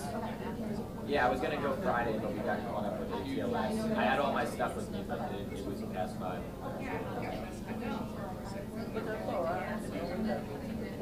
Oh yeah, I'll be there first. They open it. Oh yeah, so I'll go there. I have all the paperwork ready. I just gotta get it. Yeah. Yeah. Absolutely. Yeah. Yeah. I appreciate you.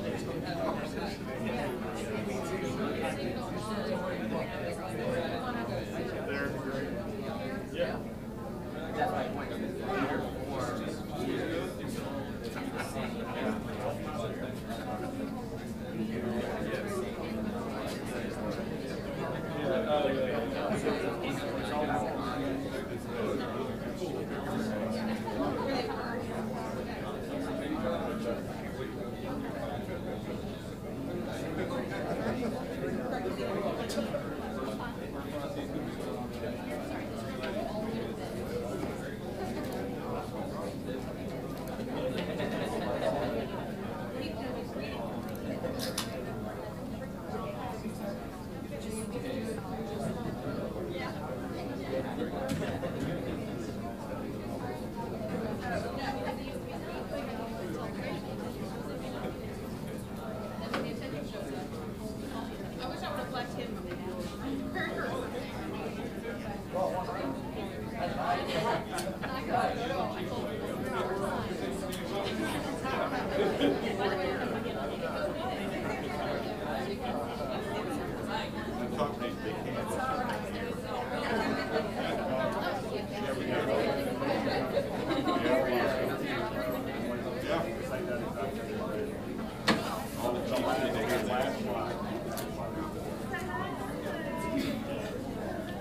You're just going to use this mic. You don't need this too.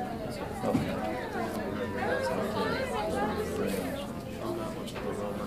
Yeah. I have always, one of the things that always bothers me is people don't, it's almost like they're shy people that don't want to be heard. And the worst thing to do is be heard, especially when you got people like me. I'm not exactly impaired hearing, but sort of, you know, I can't ever get John moving around. It ought to be like MGM auditorium.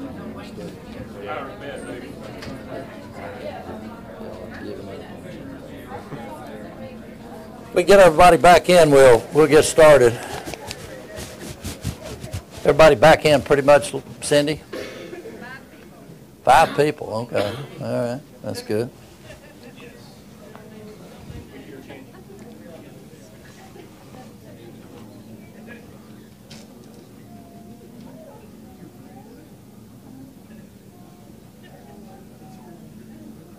Dr. Barker dragging up the rear there is.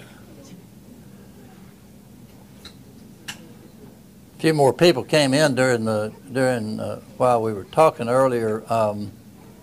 Dr. Mike Rowe came in. Of course, Dr. Rowe's here all the time, but he graduated from medical school over. It was Bowman Gray at that time, so he and Dr. Meredith have known each other for quite some time, and he's another one of our alumnus of our program. We were happy we got him back here. I keep waiting for Cindy Rudolph to show her head out there. There she is. I do want to acknowledge that some of the people that really make this work, key among them being Cindy Rudolph, and we'll recognize her again tonight, Maggie Hamblin, because these kind of things don't just occur.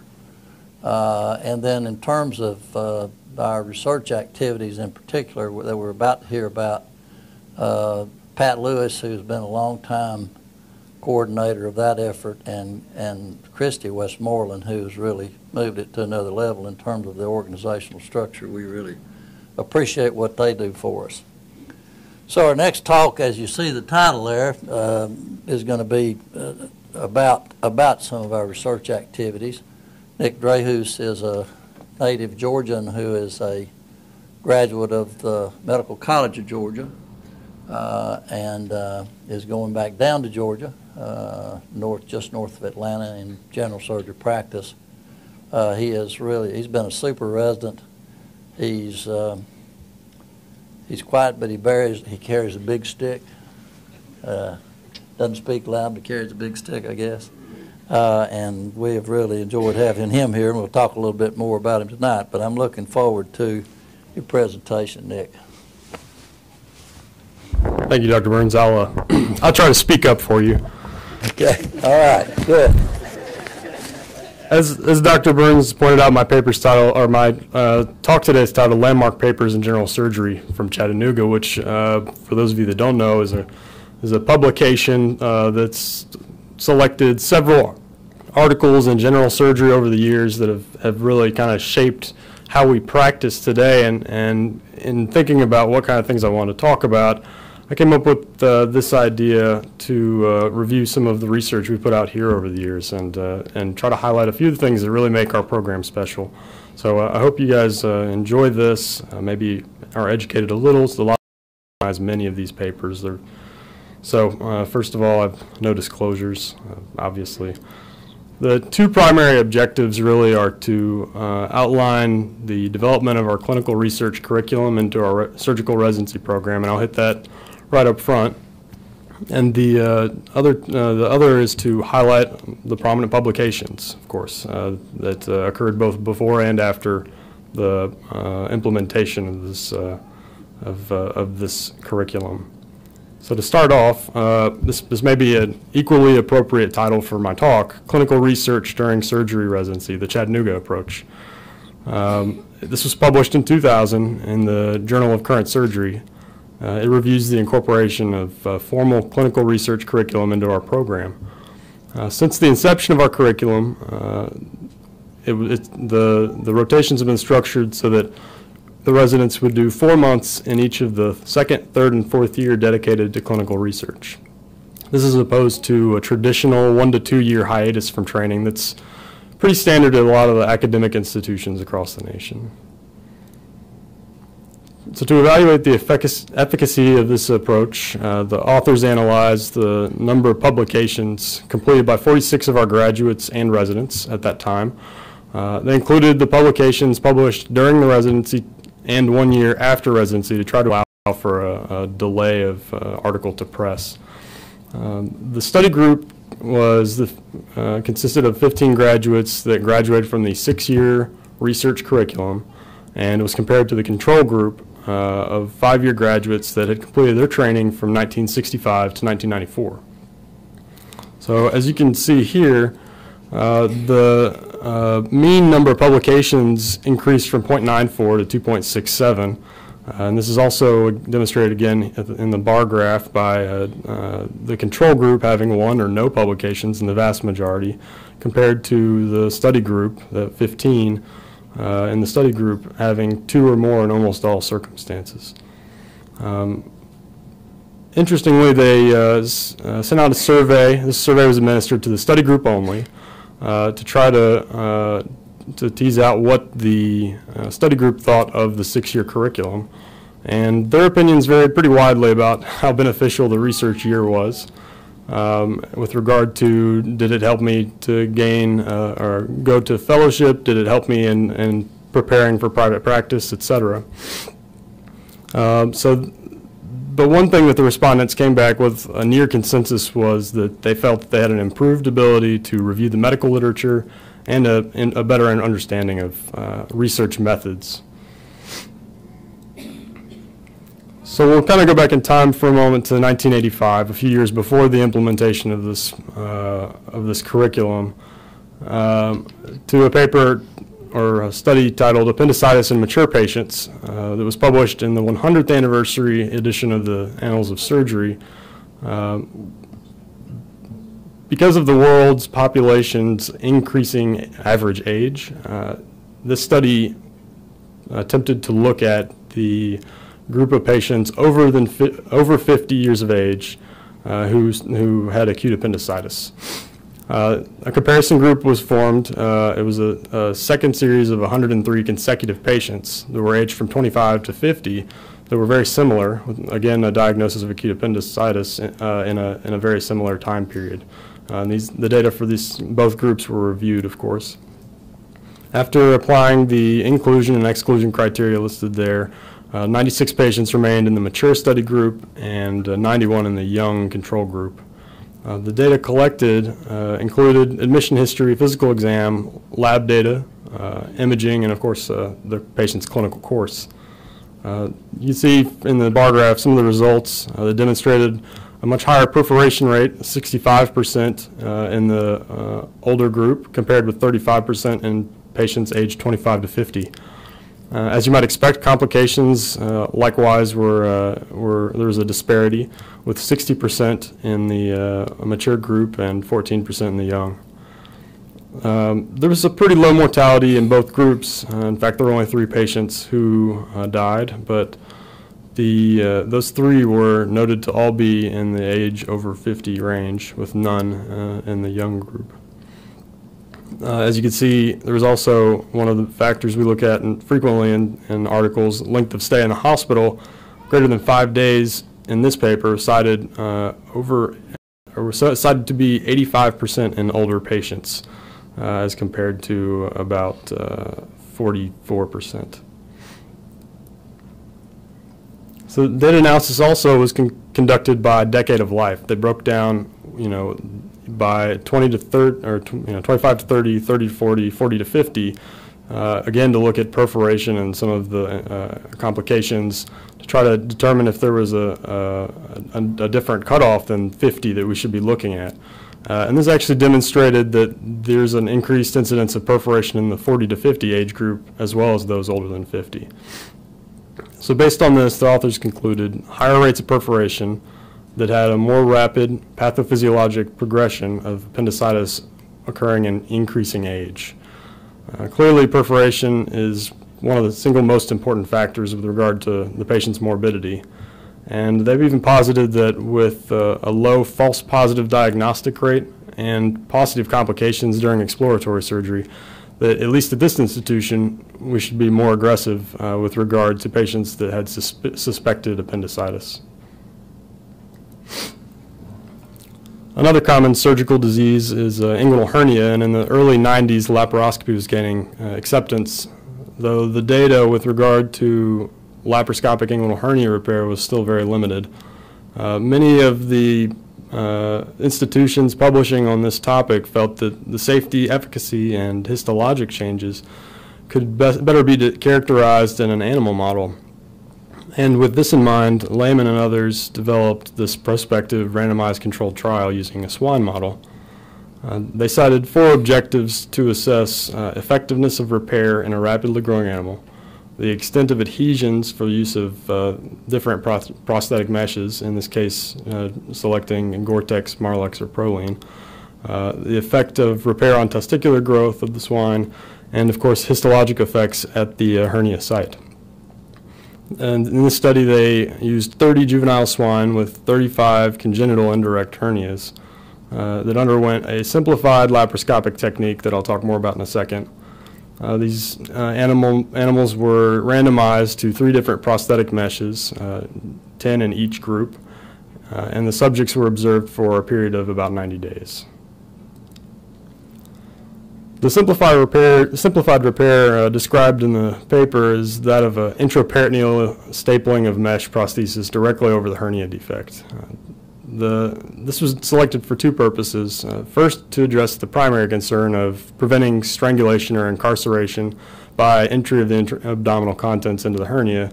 And secondly, the swine peritoneum was very fragile and because it tore so easily, didn't lend itself to dissection without extreme difficulty. So an extraperitoneal or transabdominal approach wasn't really feasible. At the end of the 90-day observation period, the subjects had an average weight gain of 61 kilograms and noted to have normal testicular development. The meshes demonstrated no difference with adhesion formation nor incorporation, which was cited to be 90% or more for all 3 types of mesh used. The authors did note that in a subjective way, that the close apposition of the mesh to the tissue resulted in best ingrowth, which is something that had been suspected. Complication rate in the study was 17%, with 5 of the 30 subjects having one of the following complications. They were all found during the observation period of 90 days, and they included repair failure, obstruction, repair failure with obstruction, and testicular torsion in 1 animal subject. No additional hernia recurrences were identified at the conclusion of the 90 days in the other 25 animals. The 8.6% repair failure rate was interestingly attributed to staple failure from an endoscopic stapler that was a prototype used early in the study. Later in the study, a better stapler was used, and it was felt that better apposition of the mesh to the peritoneum was achieved and led to improved rate of success for the remaining subjects. In conclusion, the authors found that this was an effective animal model and good for a technique for studying laparoscopic inguinal hernia repair. They were able to show that testicular development was unaffected. The histologic changes were unremarkable for the most part, and that this was ultimately presented at the Southeastern Surgical Congress and awarded a 3rd place paper, which I remember Dr. Burns commenting in a different forum that if not for the issues with the failure or the repair failure rate, it very well would have likely won the 1st place award. Of course, this wasn't the last article or study to be recognized at a major meeting. In the mid-90s, our trauma subsection undertook this project, which they empirically designed to screen multiply injured high-risk trauma patients, which we'll define in a second, for deep vein thrombosis. Their secondary outcomes also included identifying risk factors for DVT and to evaluate the efficacy of IVC filter placement or inferior vena cava filter placement in the prevention of PEs. This was carried out with a protocol to obtain bilateral lower extremity venous duplexes on hospital day number 3 and weekly thereafter until discharge or diagnosis of DVT. During the time period from late 1993 to December of 1994, 228 adult trauma patients were entered who met the following inclusion criteria as high-risk trauma patients. These included patients who were bed rest for greater than 3 days, had lower extremity fractures, pelvic fractures, or spinal fractures with paralysis. Again, historical control was used in this study. This consisted of 234 high-risk trauma patients that were admitted in the 14 months preceding the study period. This, of course, was compared to the study group. So the study group demonstrated a 17% incidence of DVT. Notably, 32 of the 39 patients, 39 patients had ultrasound-detected DVTs, and only 7 of those had correlating physical exam findings. So essentially, 32 of these 39 were asymptomatic and would have had delayed treatment or potentially increased morbidity from a misdiagnosis. Of 29 of the 39 patients underwent early or immediate inferior vena cava filter placement, and none of this subset developed a PE. The other 10 had anticoagulation alone, and one of which ultimately had a fatal PE. Comparing this to the historical group, we see that this group, who did not have any screening ultrasounds, had a total of 6 PEs. And this is interesting considering that the population had an actually much low, well, a significantly statistically significant lower injury severity score, shorter ICU length of stay, shorter hospital length of stay, and a lower incidence of lower extremity fracture. So seemingly maybe arguably a healthier population in the control group. So based on these findings, the authors concluded screening ultrasound with selective IVC filter was crucial in reducing morbidity and mortality of high-risk trauma patients. And this helped kind of lead or develop the treatment algorithm that's very much the foundation of what we do today. Of course, this is going to be familiar to everybody, the vacuum pack technique that colloquially we've coined the Barker vac. This, for the management of the open abdomen, was described, at least here by our institution, in '95 and 2000, and this, the one I'm going to discuss here in a little bit is a sequel to that boasted a larger patient population and included some surgical patients from general and vascular subpopulations as well as the trauma population. But before we get much further into that, I wanted to share this clip of Dr. Barker describing this innovation.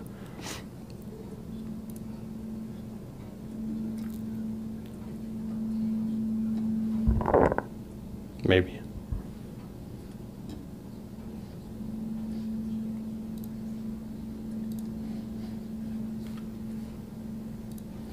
Tell me a little bit about how you came up with the backpack. Excuse me. I haven't thought about that.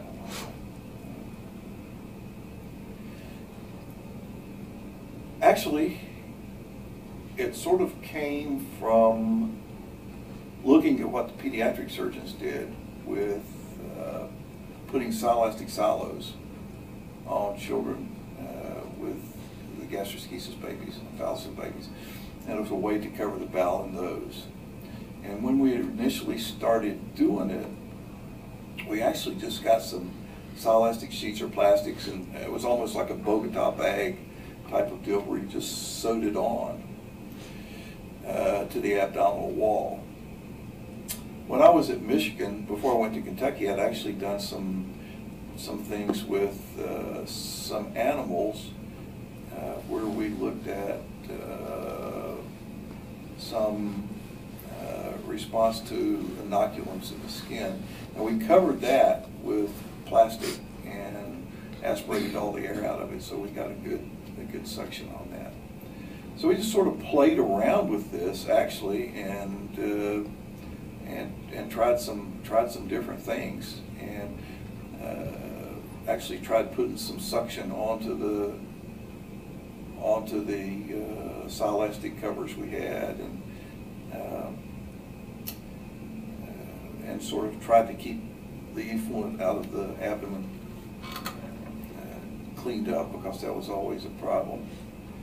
Then sort of noted that you could suck things down, and it sort of evolved from there. Then we sort of developed the thing about putting the 10-10 drape in, so you could have some holes in it, so you could aspirate the effluent out of the abdomen, and then cover it with something that would sort of suck down and become rigid and still pull the fluid through, and seal it all off. And it just sort of evolved pretty quickly. Tell me a little bit about how you came up with the concept of now the it's backpack. working. That's great. We don't need to watch that again. After reviewing their clinical and demographic data, Dr. Barker and the rest of the research team identified 258 patients that ultimately, over that 7-year time period, had 717 vacs placed. The ages in this population range from 3 days old all the way to 91 years of age, so a pretty vast spectrum. Most common indications for the open abdomen management in the trauma population was damage control, and in general in vascular surgery it was usually planned re-exploration. The total abdominal complication rate, which these complications included fistula, intra-abdominal abscess, abdominal compartment syndrome, reoperation, was at 15.5%. Of the 226 patients that survived to abdominal wound closure, 68% were able to undergo primary fascial closure. The total in-hospital mortality for all patients was 26%, which just goes to show the severity of the disease these patients face. The authors concluded ultimately that the technique of open abdomen management continues to demonstrate ease of mastery, effectiveness in patient care and comfort, consistently low associated complication rates, and low cost in surgical patients. I thought it was interesting as I was actually wrapping up this portion of my presentation that I stumbled to the end of the article, and not only was Dr. Meredith president of the Southern Surgical Association in 2006 for this to be presented, but he was the primary discussant. Next, I'm going to talk about this article titled Simulated Surgical Skills Training, Modern Day Surgical Homework. During the 2000s, the landscape of surgical education had continued to evolve, but even more so with respect to the difficulties surrounding mandated transitions to an 80-hour work week for residents, and thus decreased resident exposure and experience. And the Residency Review Committee required all programs to have some form of skills training outside of the patient care in place by 2000. And around that time, Drs. Burns and Burkholder described the history of our surgical skills training facility that had opened nearly 3 decades prior, as he mentioned. With the support of the University of Tennessee College of Medicine and Erlanger, the Skills Lab was up and running in 1980. From the start, the primary objective of this facility was to provide a hands-on technical skills training in a non-clinical environment, though it's also served as a valuable resource for research, resident recruitment, and the rehabilitation of injured physicians. Another point is the Skills Lab served as a training center early in the evolution of laparoscopy, where local and regional practitioners could come to develop their skill set. As this began to take hold in the late 80s and early 90s. All of the medical education departments here on our campus have used the Skills Lab for some aspects of their training, though the surgical disciplines listed there have been the most prominent. Both animate and inanimate models have been available. The porcine model has been the predominant animate model, and 2 cadavers yearly have been available for anatomic dissection and technical training. This facility itself is equipped with 4 complete ORs, as you can see in that upper left-hand corner. Well, your right, my left. These setups have the capacity to perform multiple simultaneous animate procedures, and each includes an OR table, anesthesia equipment, and surgical instruments. There's laparoscopic equipment, operating microscopes as seen on the bottom, your bottom right, endovascular lab, and laparoscopic and robotic simulators, all available and incorporated into the curriculum. The general surgery skills development curriculum starts with basic skills, as you'd expect, with knot tying and various suture techniques, and builds on those, progressing up to the point of doing bowel and vascular anastomoses, basic laparoscopy, and then even into some of the most advanced laparoscopic procedures. This model of progression is through increasingly difficult procedures and consistent repetition were found to be crucial to development of our resident skills. As highlighted by the authors, it is, and this still holds true, it is as important now as then that the surgical training programs continue to develop learning opportunities that truly are comprehensive regarding the spectrum of technical training for faculty and residents. This next article I'd like to discuss is from the Journal of Trauma, published in 2008. Dr. Hildreth, under the direction of our trauma faculty, posed the question of does a single dose of etomidate during rapid sequence induction in the adult trauma patient result in adrenocortical suppression and then clinically affect the patient? These patients were screened based on the inclusion criteria seen here.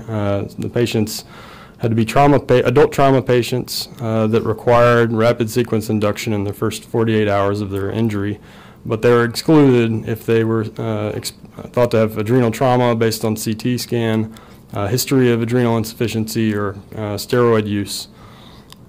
If patients met these criteria appropriately, they were entered in the study and then randomized to either the etomidate group or the fentanyl and Versed group.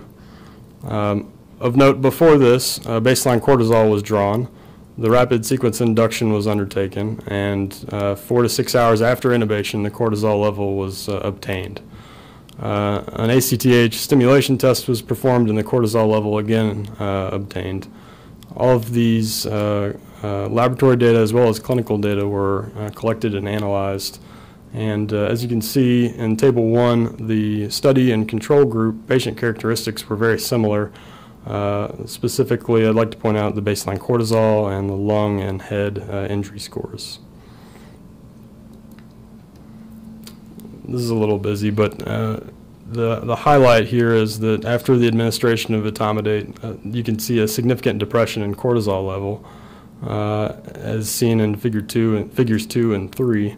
And the bar graph is an excellent depiction of the E group being the etomidate group dropping substantially after intubation, and then the stim test in the third column, it doesn't rise nearly to the level that the control group does.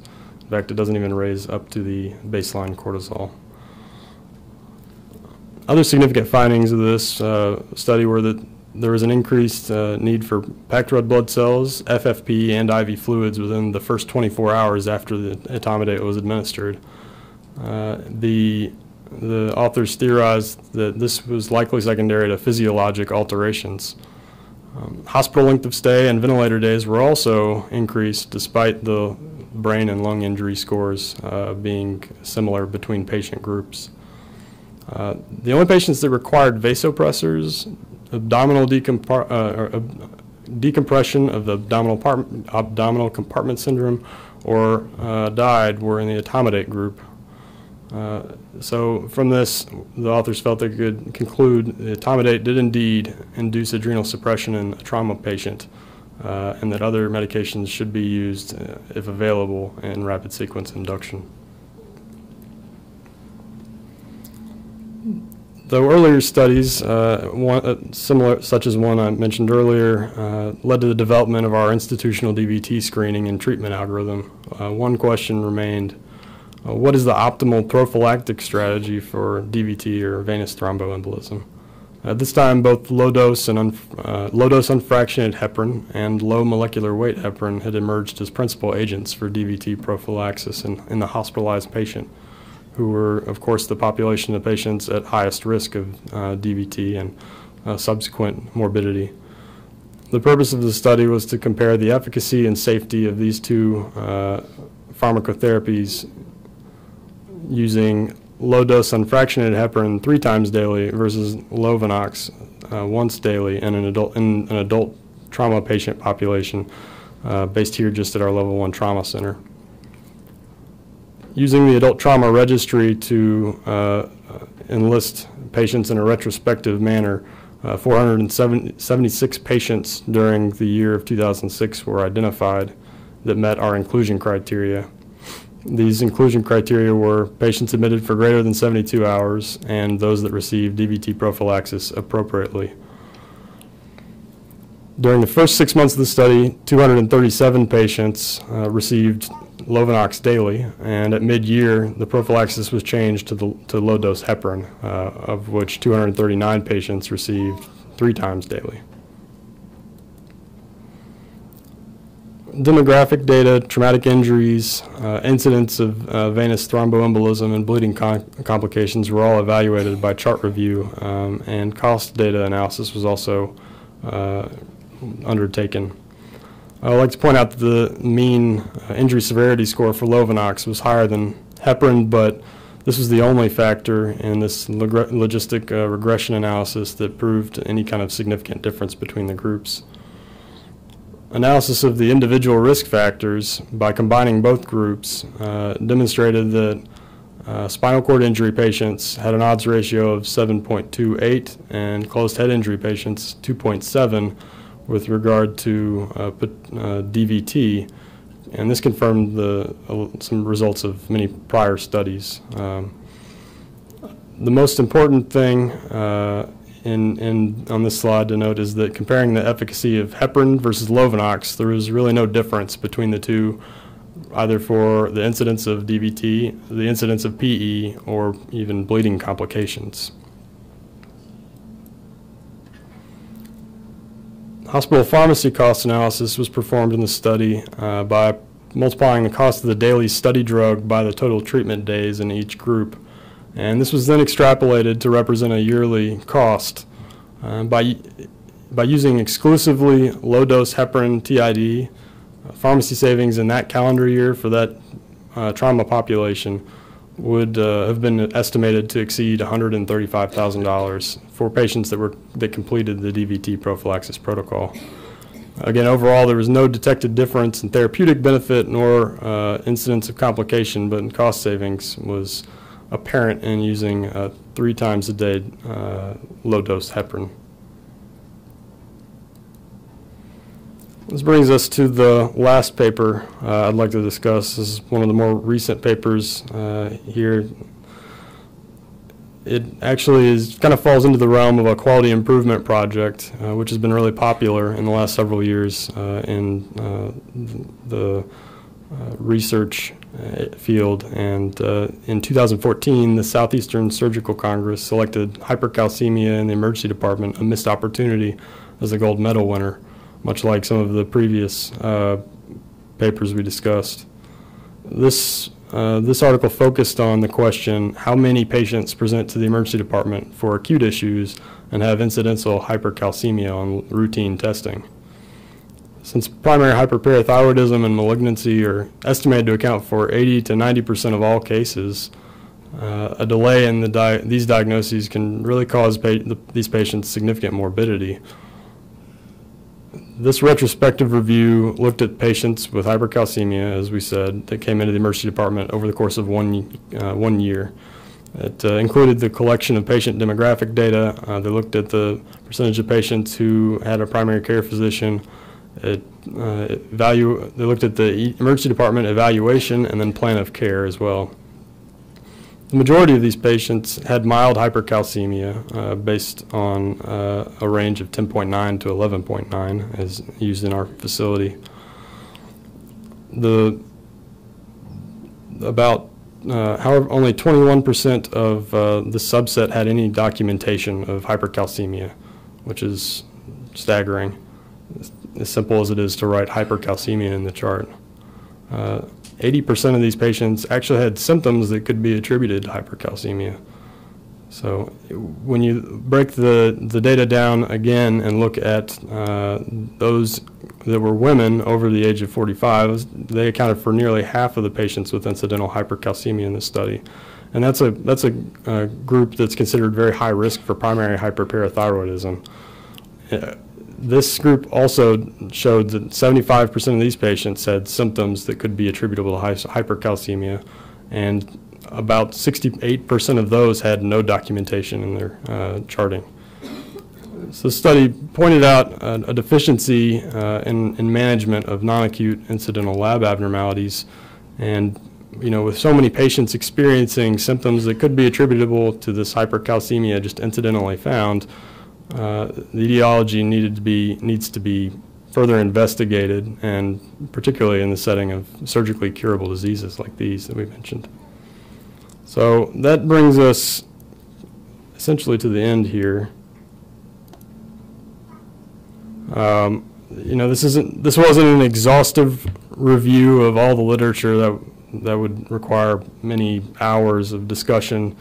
I just put a list of some of the other notable papers that I reviewed in preparing this talk, and I hope that this brief look back at the past accomplishments here has been entertaining and informative for everybody.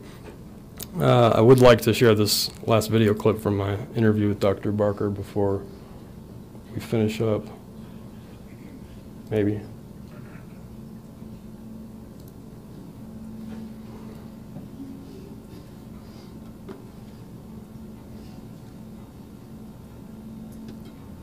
You have to be careful not to ignite the benzoin that you put on the skin to make the Ioban adhere.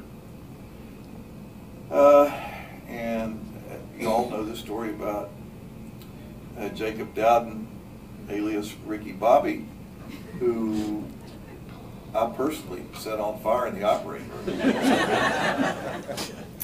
And just out of carelessness on my part, we had already put the benzoin on the skin so we could put the Ioban down and then apply suction to the Ioban.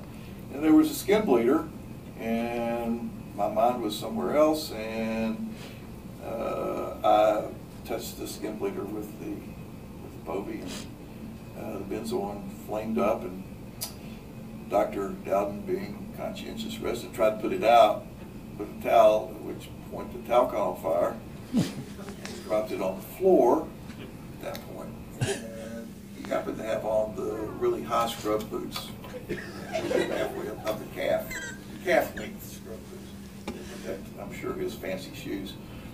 And so he caught those on fire, at which point he said, "I'm on fire, Dr. Barker," and I said, "You are not on fire, Ricky Bobby." And then it deteriorated to help me Oprah Winfrey, help me Tom Cruise, etc. We threw some water on Dr. Dowden, put him out, and continued the operation. And since that time, he has plagued me about having to go to therapy for his burns and having post-traumatic stress disorder. That's the story. Not everybody makes a full recovery. Not everybody makes full recovery. He has to realize he's going to have to live with some of the trauma from this, I think.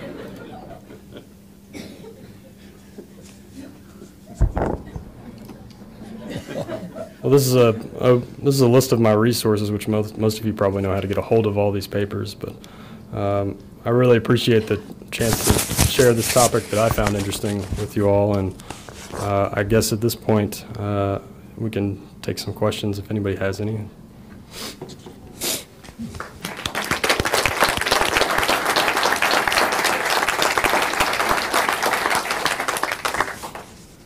Have questions or comments? Yeah, Dr. Greer, here, Or if anybody would like to openly critique some of these papers, that might be entertaining. Well, I just had one comment is about the skills lab is the effect of the medical students. We've had hundreds of medical students who have used the skills lab, and that's really been our most popular asset of our clerkship, which we've lost recently. But I think if anybody ever goes back and does this again, you need to include the fact that we've had several hundred medical students who used to spend every week 3 hours every Thursday doing nothing but learning skills as a medical student, which was really, really a great effect. And I'm sorry we don't have that anymore. And anyway, I would want to be sure to add that if anybody ever looks at this again. Good point. I think there were the paper about the vac pack too. The significance of that in the trauma world was huge for a long time. Now, I mean, I think it's a little less so now because we've gotten away from the massive hydration or IV fluids that we used to have, so it's not so much. But there were people from all over the world calling about how do you guys do this once the word got out, because abdominal compartment syndrome had become such a lethal problem. I think Wayne pointed that out in his discussion at the Southern. So it's one of the most important advances in trauma in the last 3 decades, really. Yeah, it was huge. Great credit to Dr. Barker for the idea, and then carrying it forward as well. So we're very proud of that. I think the stereotactic biopsy that you didn't have time to put in, it was significant in the sense that it emphasized that general surgeons can do that. You don't just have to have radiologists to do stereotactic biopsy. So that one was more timing than anything else. It wasn't any great science to it. It was just a matter that we had it and had it available for our residents to do it. And that was something that, by virtue of that coming along and being published, then a lot of other institutions picked up on that as well. But and the paper that that Dr. Giles and Anna did on the parathyroid issues is something that's frustrated us, because we've set the stage for the hospital to be able to set up a clinic and pick these patients up, because they're still going unrecognized, and we haven't quite gotten that done yet, because we could help those patients earlier by virtue. So you picked great papers, and it was a great idea to do this. I really appreciate you doing it. It's very well done as always. Thank you very much, Nick.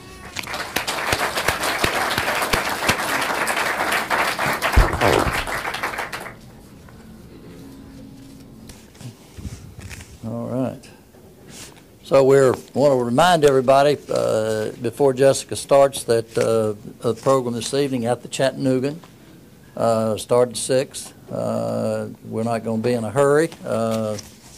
We'll have plenty to eat, plenty to drink, and a lot of opportunity for fellowship. So we look forward to seeing everybody tonight. There we go. So it's actually up there. Jessica Reynolds is also a graduate of the Medical College of Georgia. We got to know Jessica as a medical student. She came here to spend a month with us, and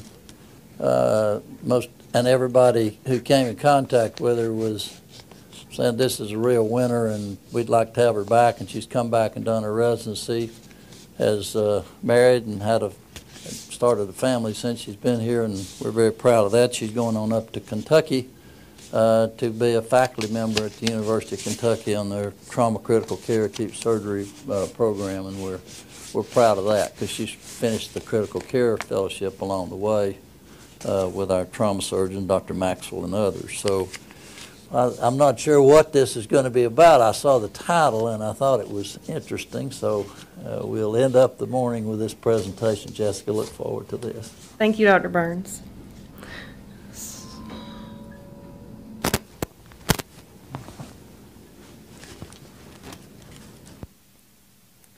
Okay, the title of my talk this morning is The Neglected Disease of Modern Society, Evolution of Controlled Chaos. And as many of you know, my titles are not usually mysterious. It's usually an interesting case of this or that, so I thought that I would save this one for the end. So to start off with my disclosures, I have no financial disclosures. I will admit I am not a trauma systems development expert, but I am fascinated by the history of the making of our current system. and that is what the topic of this morning's talk will be. I want to start with a quote. War is to be avoided, but if it comes, and history says it will, mortality and pragmatism converge on an imperative to protect those sent into harm's way. This is actually the first line of the preface of a recent publication called A National Trauma Care System, a title that we will circle back around to in the end. However, trauma, historically known to have significant advances in military conflict, is not confined to the military sector. In the United States, traumatic injury is a major threat to the health of the public. It has caused aggregate loss of more years of life than any other source of illness or disability. For every war-related casualty, there are hundreds of trauma patients in civilian life. But the good news is in both the military and the civilian sectors, there's been remarkable progress in trauma care over the last several decades. So this touches on the scope of my presentation. We'll start with history and then discuss about wartime contribution, the political influences that have affected our trauma system, and then end with a few thoughts on the current challenges we still face. So dating back to the Revolutionary War, there was a man named John Jones. He was a surgeon. He actually published the first surgical work by an American. I really enjoyed the title, Plain, Concise, Practical Remarks on the Treatment of Wounds and Fractures. This book actually became the guide for surgeons during the war.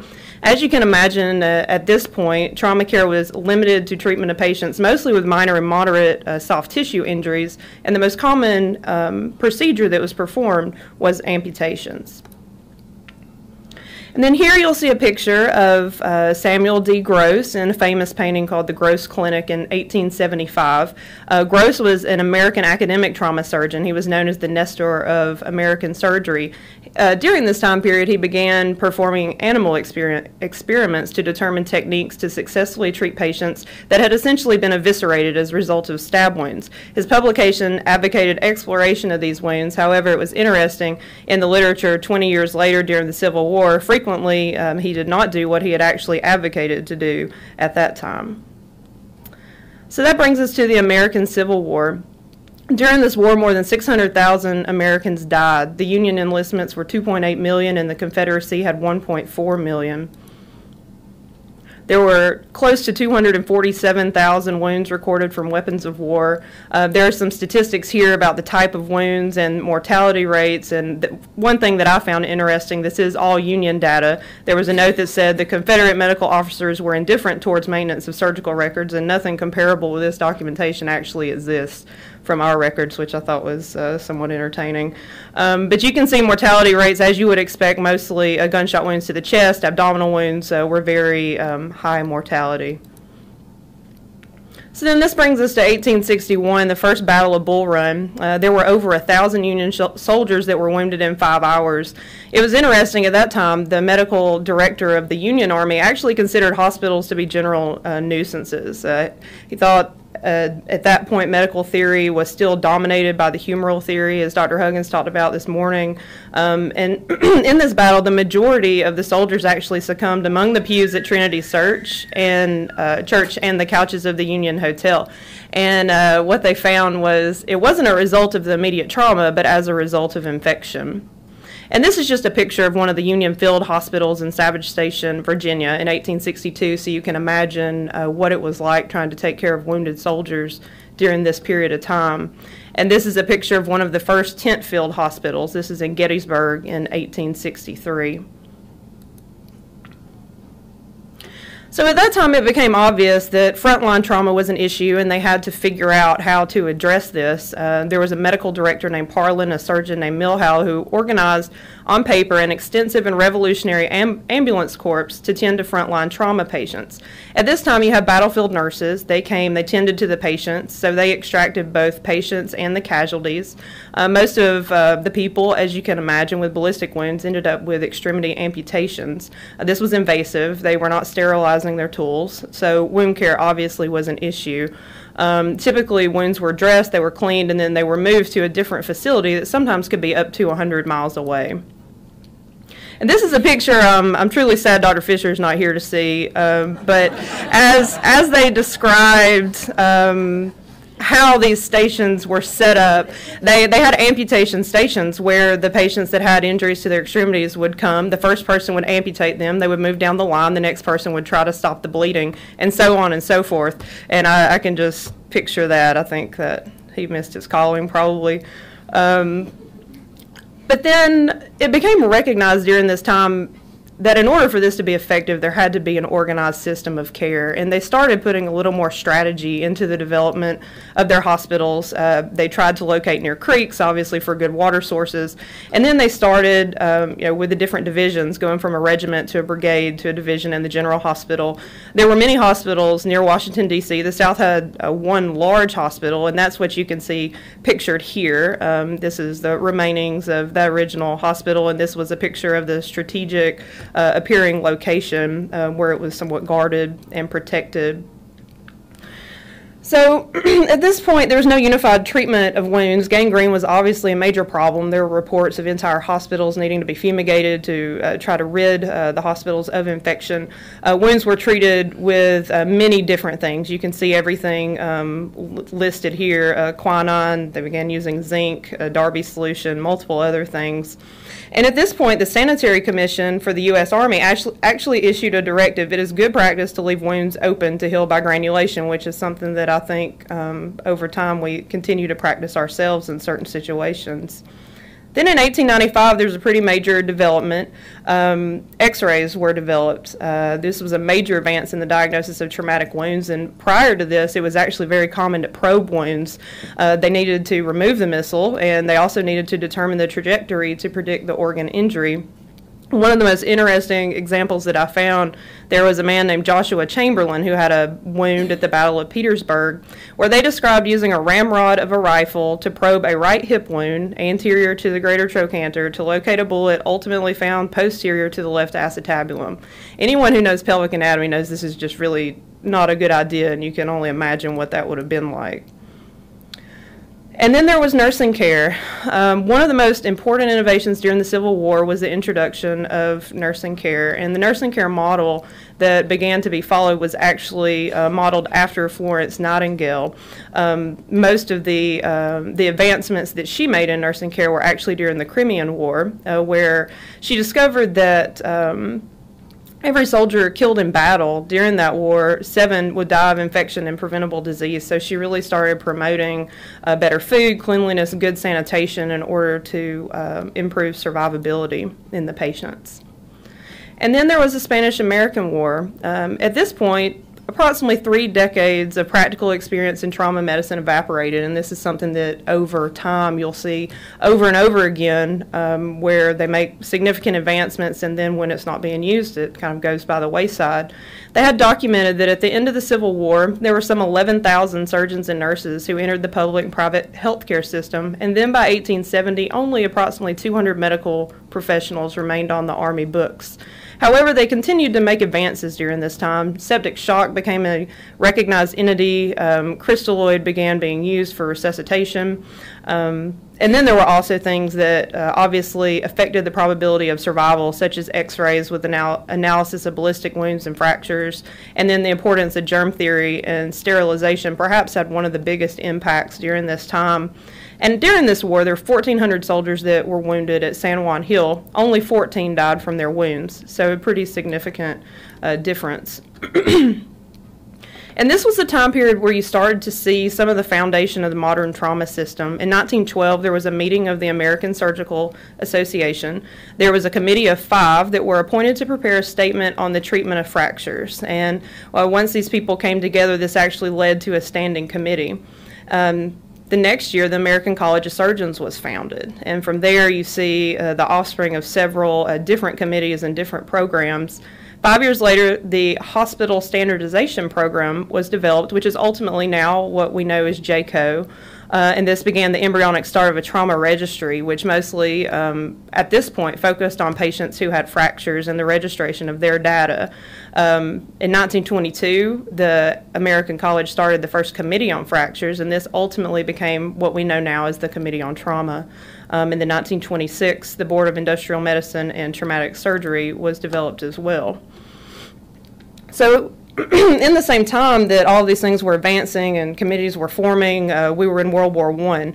At this point, we did not have the same lapse in practical trauma knowledge, so we did a little bit better when this war started.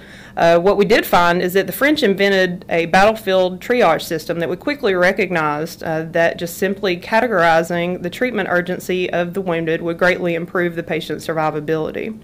And this was something that they implemented in the war. At this time, you also had a rise of chemical weapons. You can see multiple chemical weapons that were used there, and the shift became concerned more on mass casualty occurrences. As you can imagine from the pictures we've looked at already, field hospitals were not equipped to handle mass casualty events such as this, and this is the point where standalone medics actually began to rise in usage. There was a man named Wagenstein out of Minnesota. He published a paper, or actually published a bulletin regarding the open treatment of contaminated wounds, and there once again it was constantly needing to be reinforced that this was the best way to manage these wounds. And his document was The Rise of Surgery from Empiric Craft to Scientific Discipline, Surgery of War, and he was really trying to stress the outcomes of how patients were doing when managed appropriately. During this time, there continued to be new technology that was being designed and applied. Blood transfusion and banking actually became routine, and there was a commission appointed to address those things as well. This is a picture of the first blood banker. His name was Captain Oswald Hope Robertson. He was a physician volunteer in the U.S. Army, and he built the world's first blood bank. What he saw at that point was there were some transfusions being performed mostly by direct artery to vein anastomoses or indirect syringe and flask techniques, but he developed the entire process from blood collection to preservation of the blood. He was actually storing the blood he had harvested on ice for up to 26 days, transporting it to the soldiers that needed it, and then proved himself that transfusion actually worked and people were surviving and they were doing better.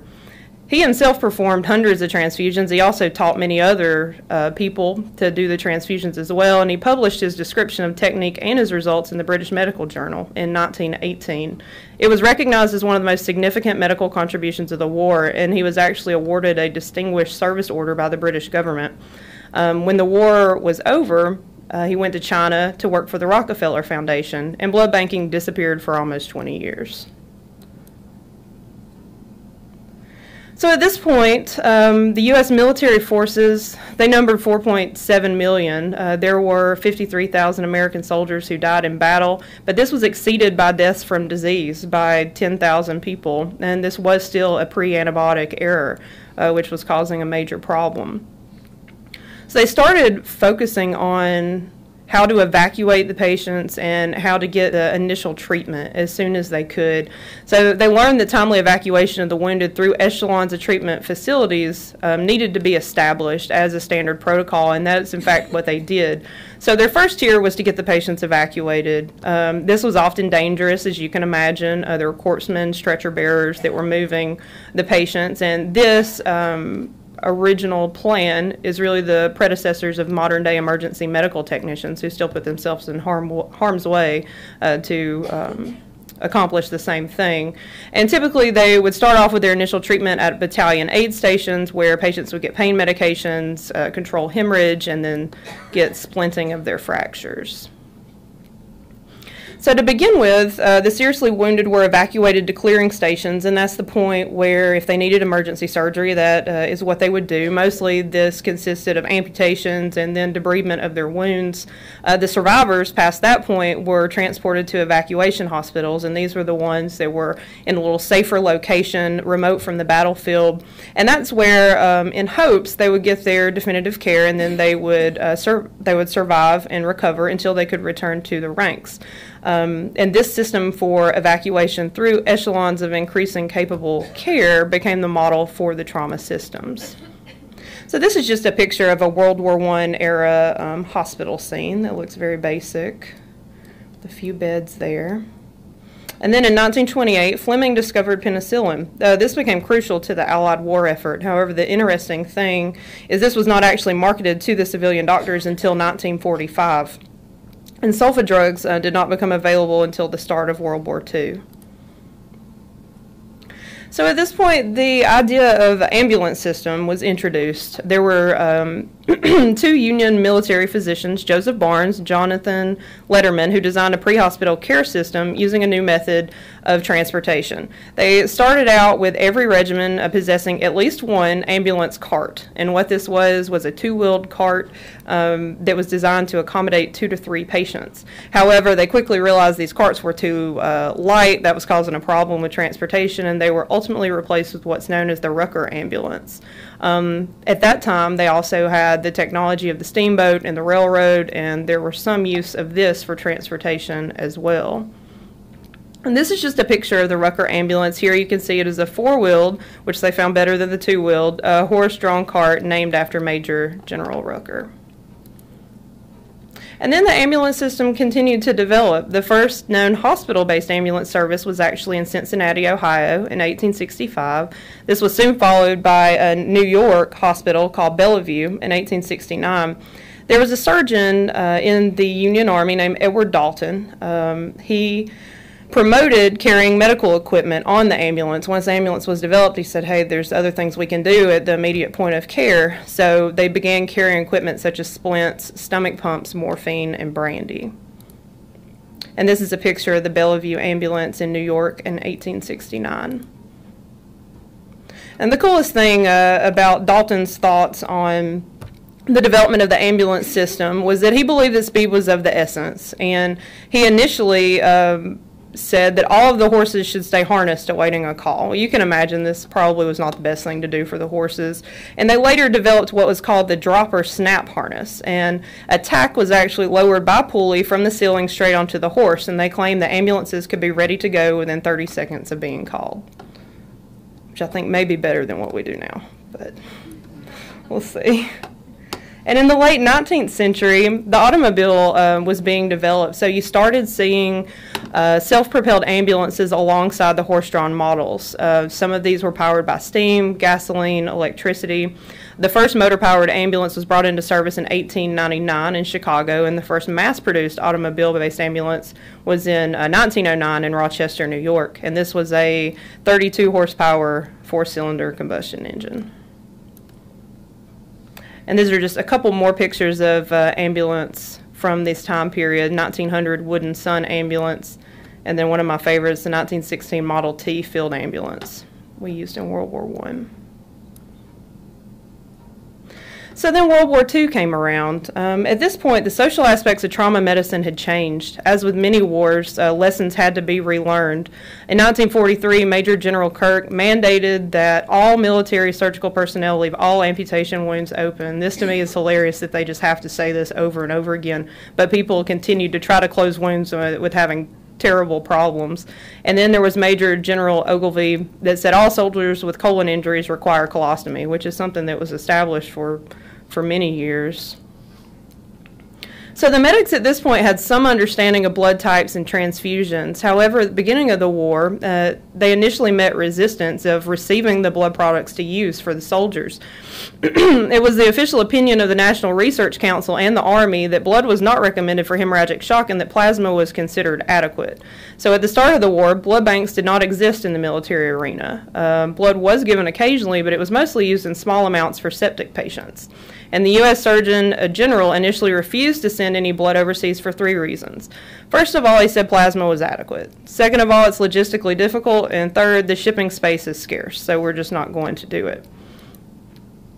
But thankfully, we had the American surgical consultant, Winston Churchill. He recognized the importance of blood in the resuscitation of wounded soldiers, and he actually, when the appeals were not addressed, leaked the story to the New York Times, one of the quickest ways to get political things accomplished during this time. So subsequently, he was given the blood he was requested, and a system of whole blood distribution was organized, marking this one of the major advances in the treatment of hemorrhagic shock. So during this time, passage through the system became quicker. Time was reduced to 4 to 6 hours to definitive care, which was essentially about 50% less than what we had seen in World War I. And this was mostly contributed to the development of motorized transportation. Resuscitation routinely included blood transfusions. Surgical therapy became more effective and started contributing to the improved survival for serious wounded soldiers. So at this point, they felt that the system itself was getting pretty well developed, and they needed to shift their attention towards the phase of resuscitation. So they had specially designed tents and where the patients would go, and this is where they would get resuscitated before they went on to surgery. At this time, they realized that as these new therapies were enabling them to fix multiple organs of the chest, abdomen, head, and extremities, the prioritization became much more complex. It was no longer how do we treat these injuries, but which injuries do we need to treat first, which we all know is one of the most difficult things in trauma care. This is a picture of one of the surgery bunkers as well. And then this is a picture of an American soldier who was wounded by shrapnel who is receiving a blood plasma transfusion in the field.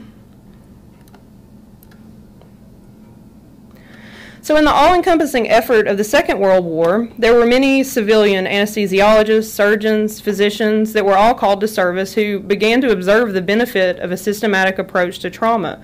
And they returned back to their communities after the war with heightened expectations. So the public began to recognize and began to develop the expectation that grievously injured citizens should be expected to survive if a system enables a team of experts to work smoothly together.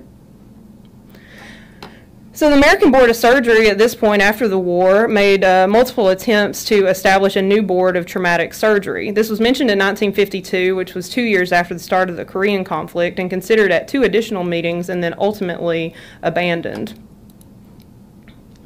And then we had Korea and Vietnam. Initially in the Korean War and extensively in the Vietnam War, rapid evacuation by means of helicopter accomplished delivery of wounded men who were still alive with grievous injuries to acute care hospitals. So now it was a new paradigm. Instead of slowly shifting through the echelons of care, you had grievously injured soldiers that were arriving within an hour of their trauma, maybe even minutes, depending on where they were located.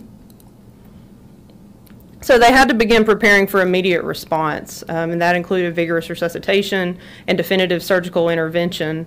There was actually what was documented as the standard of timely and effective care in 1961 by Frank H. Van Wagener.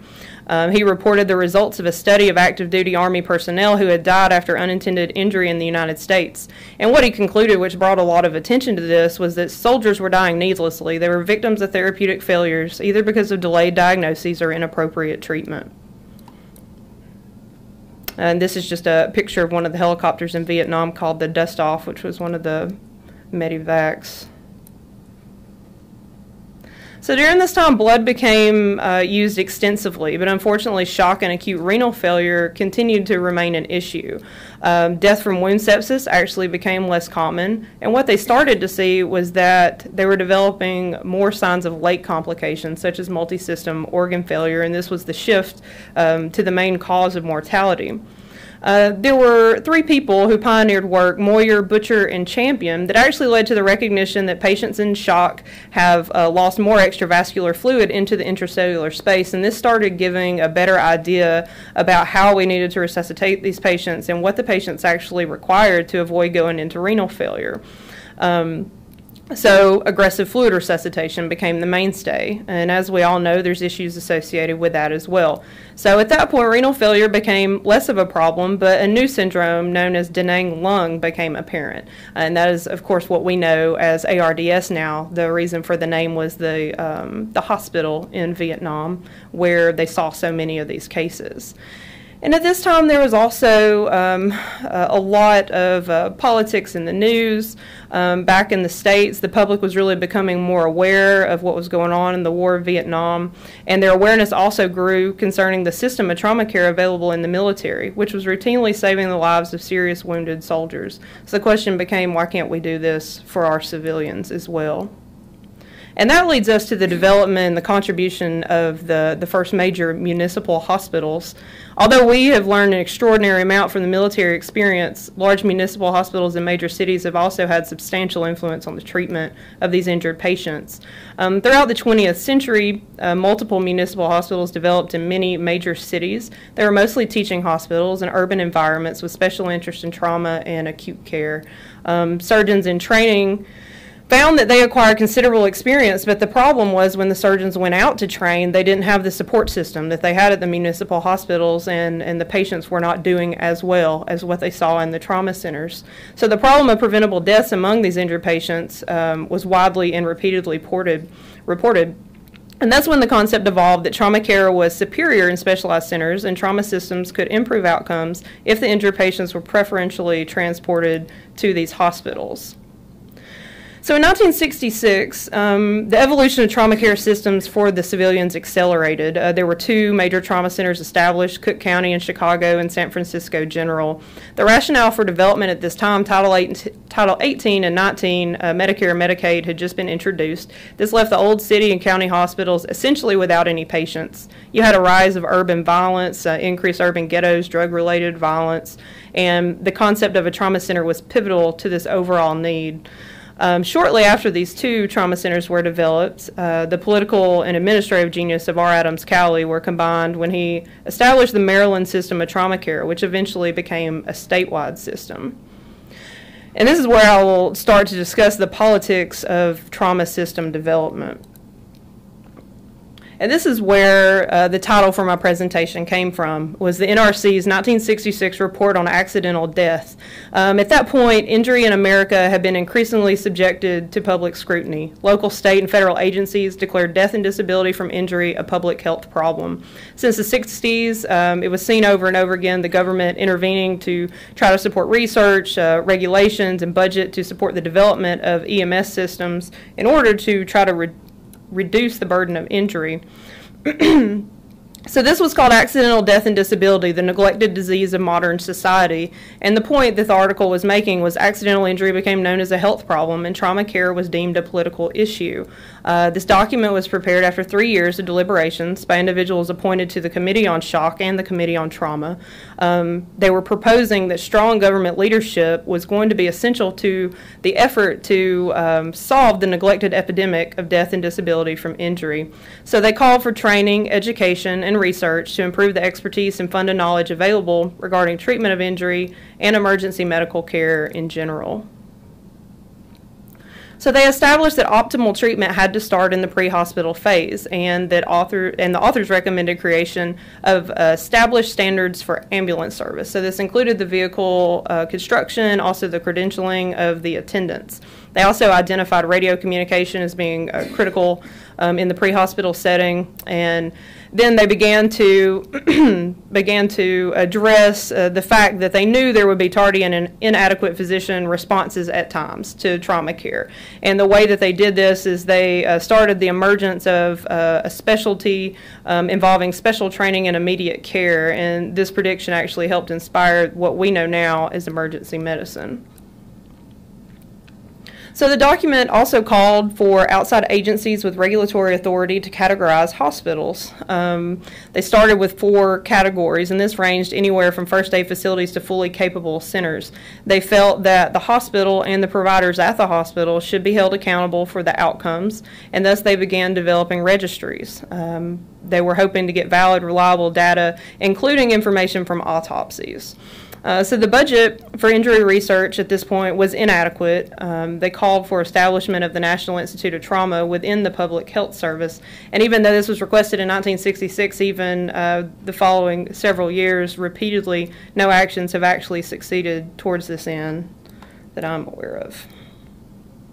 So the way that Congress responded to this was by enacting legislation, and they came out with the National Highway Safety Act of 1966.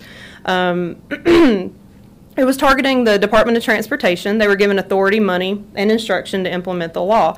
And the aim was that they would reduce motor vehicle accidents to develop effective car safety by developing effective car safety devices. And they emphasized in the document that coordination, transportation, and communication are necessary to bring injured persons and definitive medical care together in the shortest practical time. And that's the point where funding of ambulance services became part of the National Highway Traffic Safety Program.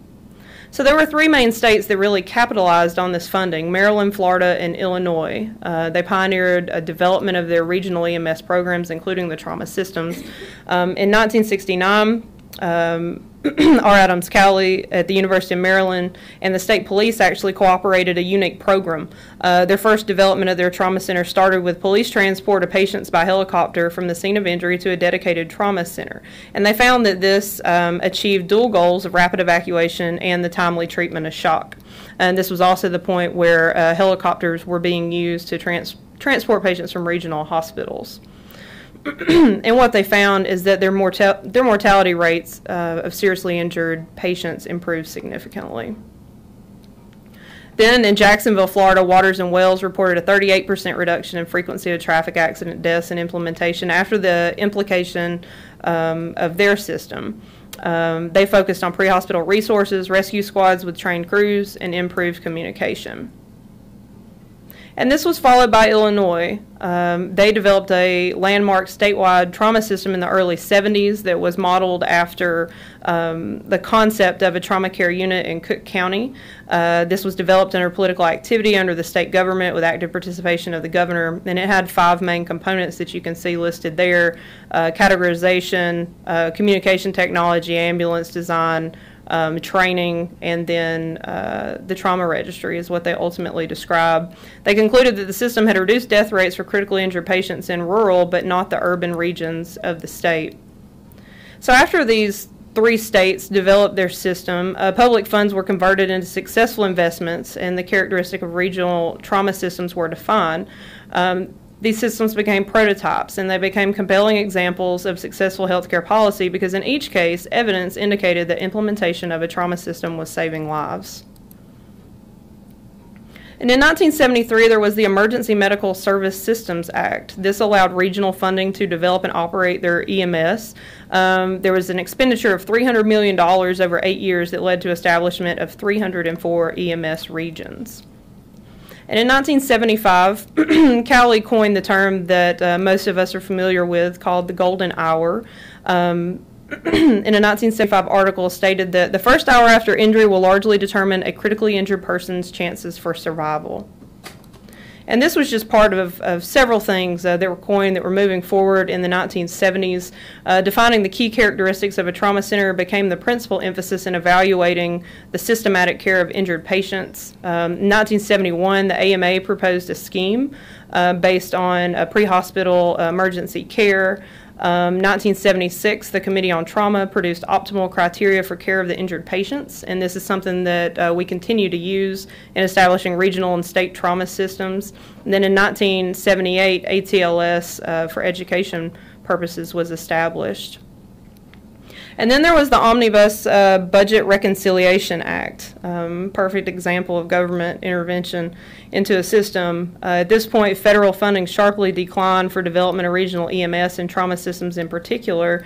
And what they found is that they terminated federal government support. They changed the method of their funding allocation, and they essentially left it at the state level. So states were granted discretion, and many states decided to close their EMS systems after losing funding.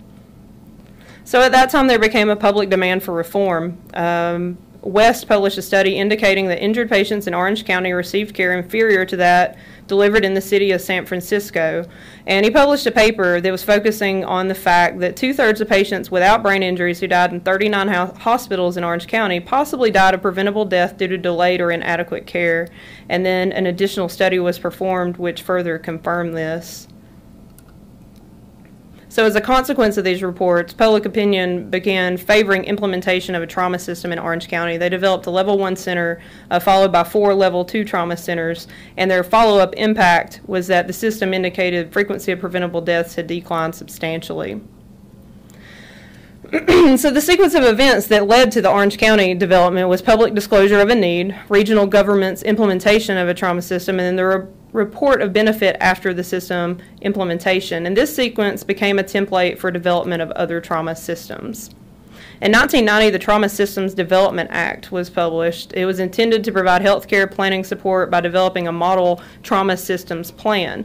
And what they said is states that are willing to develop one of these systems, we will allocate funds if you're able to come up with an adequate proposal. However, 5 years later, this was failed to be reauthorized as many people were having trouble meeting the rigid criteria that they had put forth. And then Bozzoli actually hypothesized that the political obstacles were one of the main explanations for disappointing trauma systems development during this time. In 1993, 20 states reported existence of trauma system administrators. However, there were only 5 states that actually met all of the criteria that they had originally put forth. So at this point, funding became an issue. There was declining healthcare reimbursements in the 90s. This threatened the urban, suburban, and rural trauma systems as financially viable healthcare policies.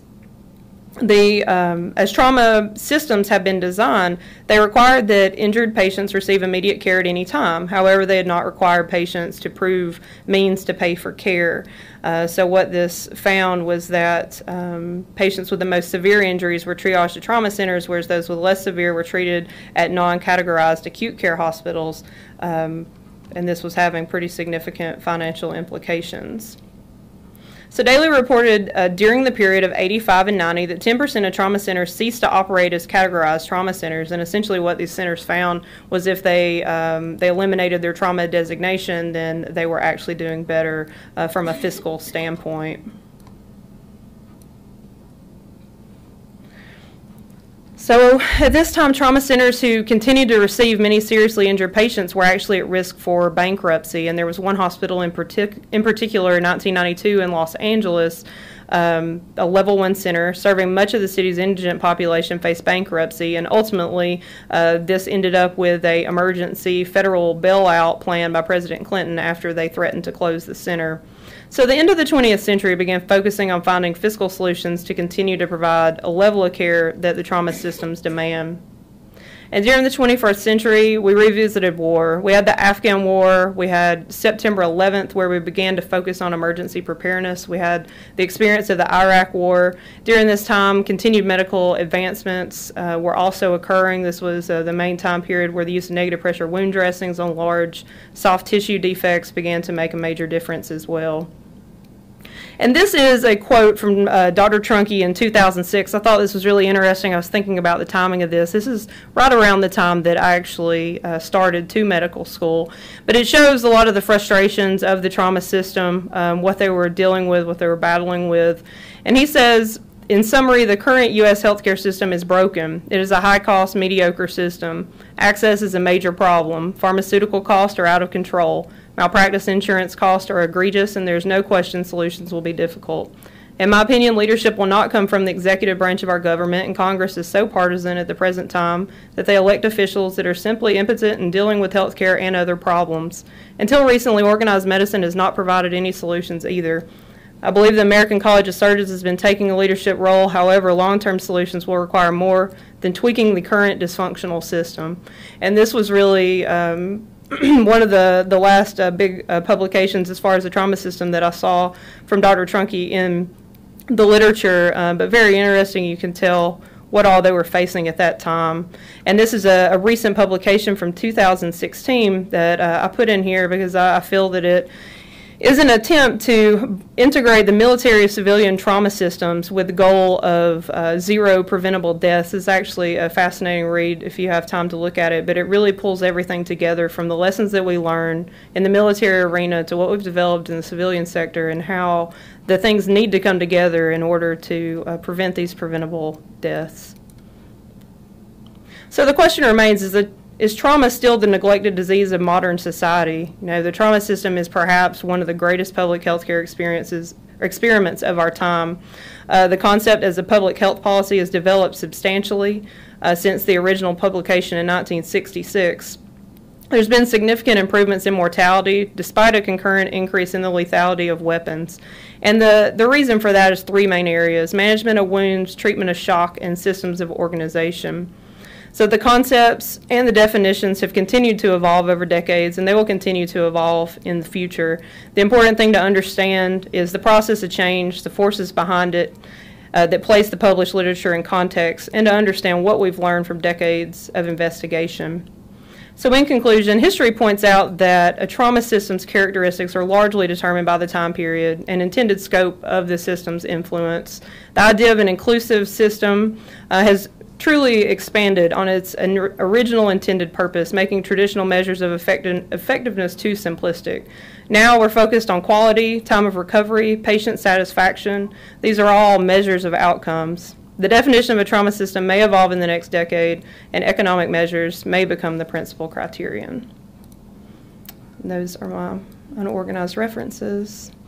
And I would just like to say thank you very much to everyone. I'll be glad to take any questions.